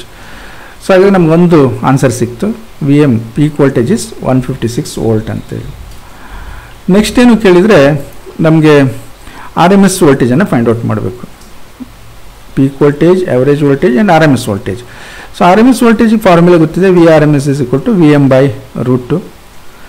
ಈ Vm ಅಂದರೆ ಪೀಕ್ ವೋಲ್ಟೇಜ್. ಒಂದ್ಸರಿ ಪೀಕ್ ವೋಲ್ಟೇಜ್ ಫೈಂಡ್ ಔಟ್ ಮಾಡಿದ್ರಿ ಅಂದರೆ RMS ವೋಲ್ಟೇಜ್ ಫೈಂಡ್ ಔಟ್ ಮಾಡೋದು ಸುಲಭ. 156 / √2 ಕ್ಯಾಲ್ಕುಲೇಟ್ ಮಾಡಿ. ಸೊ ದಿಸ್ ಇಸ್ 110.3 ವೋಲ್ಟ್ಸ್ ಬಂತು. ಯಾವುದು? RMS voltage. ನೆಕ್ಸ್ಟ್ ಏನು ಬಂತು? ಎವರೇಜ್ ವೋಲ್ಟೇಜನ್ನು ಫೈಂಡ್ ಔಟ್ ಮಾಡಬೇಕು. So average voltage find out ಮಾಡುವಾಗ ಏನು ಮಾಡ್ತೀವಿ ನಾವು? ಅದೇ ಫಾರ್ಮುಲಾ 2Vm/5 ಆರ್ 0.637 ಅಂತ ತಗೋಬೋದು. ಇಲ್ಲೂ ಕೂಡ ತಗೋಬೋದಿತ್ತು, ಹೀಗೆ ಮಾಡು ಅಂತಲೇ ಮಾಡಿದ್ದೀನಿ. 0.637 Vm ಅಂತೇಳಿ. Vm ಎಷ್ಟಿದೆ? 156 ಇದೆ. ಸಬ್ಸ್ಟಿಟ್ಯೂಟ್ ಮಾಡಿ, ಕ್ಯಾಲ್ಕುಲೇಟ್ ಮಾಡಿ, ನಿಮ್ಗೆ ಎಷ್ಟು ಬರುತ್ತೆ? 99.31 ವೋಲ್ಟ್ಸ್ ಅಂತ ಬಂತು. ಏನಿದು? Average value, average voltage. So this is average. ಏನೇನು ಮಾಡಿದ್ವಿ ನಾವು? ಒಂದು ಪೀಕ್ ವೋಲ್ಟೇಜ್ ಫೈಂಡ್ ಔಟ್ ಮಾಡಿದ್ವಿ, RMS ವೋಲ್ಟೇಜ್ ಫೈಂಡ್ ಔಟ್ ಮಾಡಿದ್ವಿ, ಎವರೇಜ್ ವೋಲ್ಟೇಜನ್ನು ಫೈಂಡ್ ಔಟ್ ಮಾಡಿದ್ವಿ. ಇನ್ನೇನು ಉಳಿತು? ಫ್ರೀಕ್ವೆನ್ಸಿ. ಫ್ರೀಕ್ವೆನ್ಸಿಗೆ ಏನು ಮಾಡಬೇಕು ಗೊತ್ತಾ? ನೋಡಿ, ಇಲ್ಲಿ ಒಮೆಗಾ ಟಿ ಅಲ್ವಾ, ಇದು ಈ ಪ್ಲೇಸ್ ಇರೋದು ಒಮೆಗಾ ಟಿ. ಒಮೆಗಾ ಇರೋ ಜಾಗದಲ್ಲಿ 376.8 ಇದೆ. ಸೊ ಹಾಗಾಗಿ omega equals to 376.8. But omega ಅನ್ನೋದೇನಿದೆ, this is also equals to 2π into new is the frequency R 2π/t. Time period ಕೇಳಿಲ್ಲ ಅವರು, ನಿಮ್ಗೇನು ಕೇಳಿದ್ದಾರೆ? ಫ್ರೀಕ್ವೆನ್ಸಿಯನ್ನು ಕೇಳಿದ್ದಾರೆ. ಹಾಗಾಗಿ frequency new is equal to omega / 2π.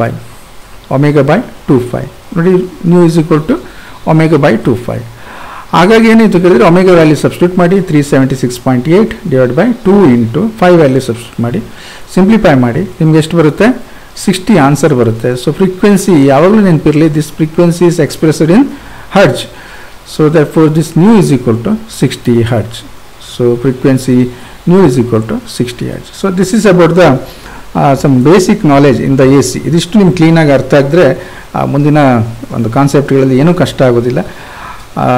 ಹಾಗೆ ನಾನು ಅದಕ್ಕೆ ಮತ್ತೆ ಹೇಳಿರೋದು ನಿಮಗೆ ಏನು ಅಂದರೆ peak value, RMS value, average value ಇವೆಲ್ಲ ಏನು ಅಂತೇಳಿ ನಿಮಗೆ ನಾನು ವಿತ್ ಎಕ್ಸಾಂಪಲ್ ಕೂಡ ಹೇಳಿದ್ದೀನಿ.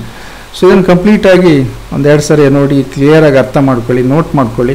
ಯಾಕೆಂದರೆ ಬುಕ್ಸಲ್ಲಿ ಇವೆಲ್ಲ ಡೀಟೇಲ್ ಆಗಿಲ್ಲ, ನೀವು ಬುಕ್ಸ್ ಇಟ್ಕೊಂಡು ನೋಟ್ರಿ ಗೊತ್ತಾಗುತ್ತೆ ನಿಮಗೆ. ಸೊ ಶಾರ್ಟ್ ಆಗಿ ಕೊಟ್ಟಿದ್ದಾರೆ, ಅದರಲ್ಲಿ ಜಸ್ಟ್ ಎಕ್ಸ್ಪ್ರೆಷನ್ಸನ್ನು ಕೊಡ್ತಾ ಹೋಗ್ತಾರೆ. ಬಟ್ ಇದನ್ನು ಕ್ಲೀನಾಗಿ ಹೇಗೆ, ಎಲ್ಲಿಂದ, ಯಾಕೆ ಅನ್ನೋದನ್ನು ಕೂಡ ನಿಮ್ಗೆ ಹೇಳಿದ್ದೀನಿ.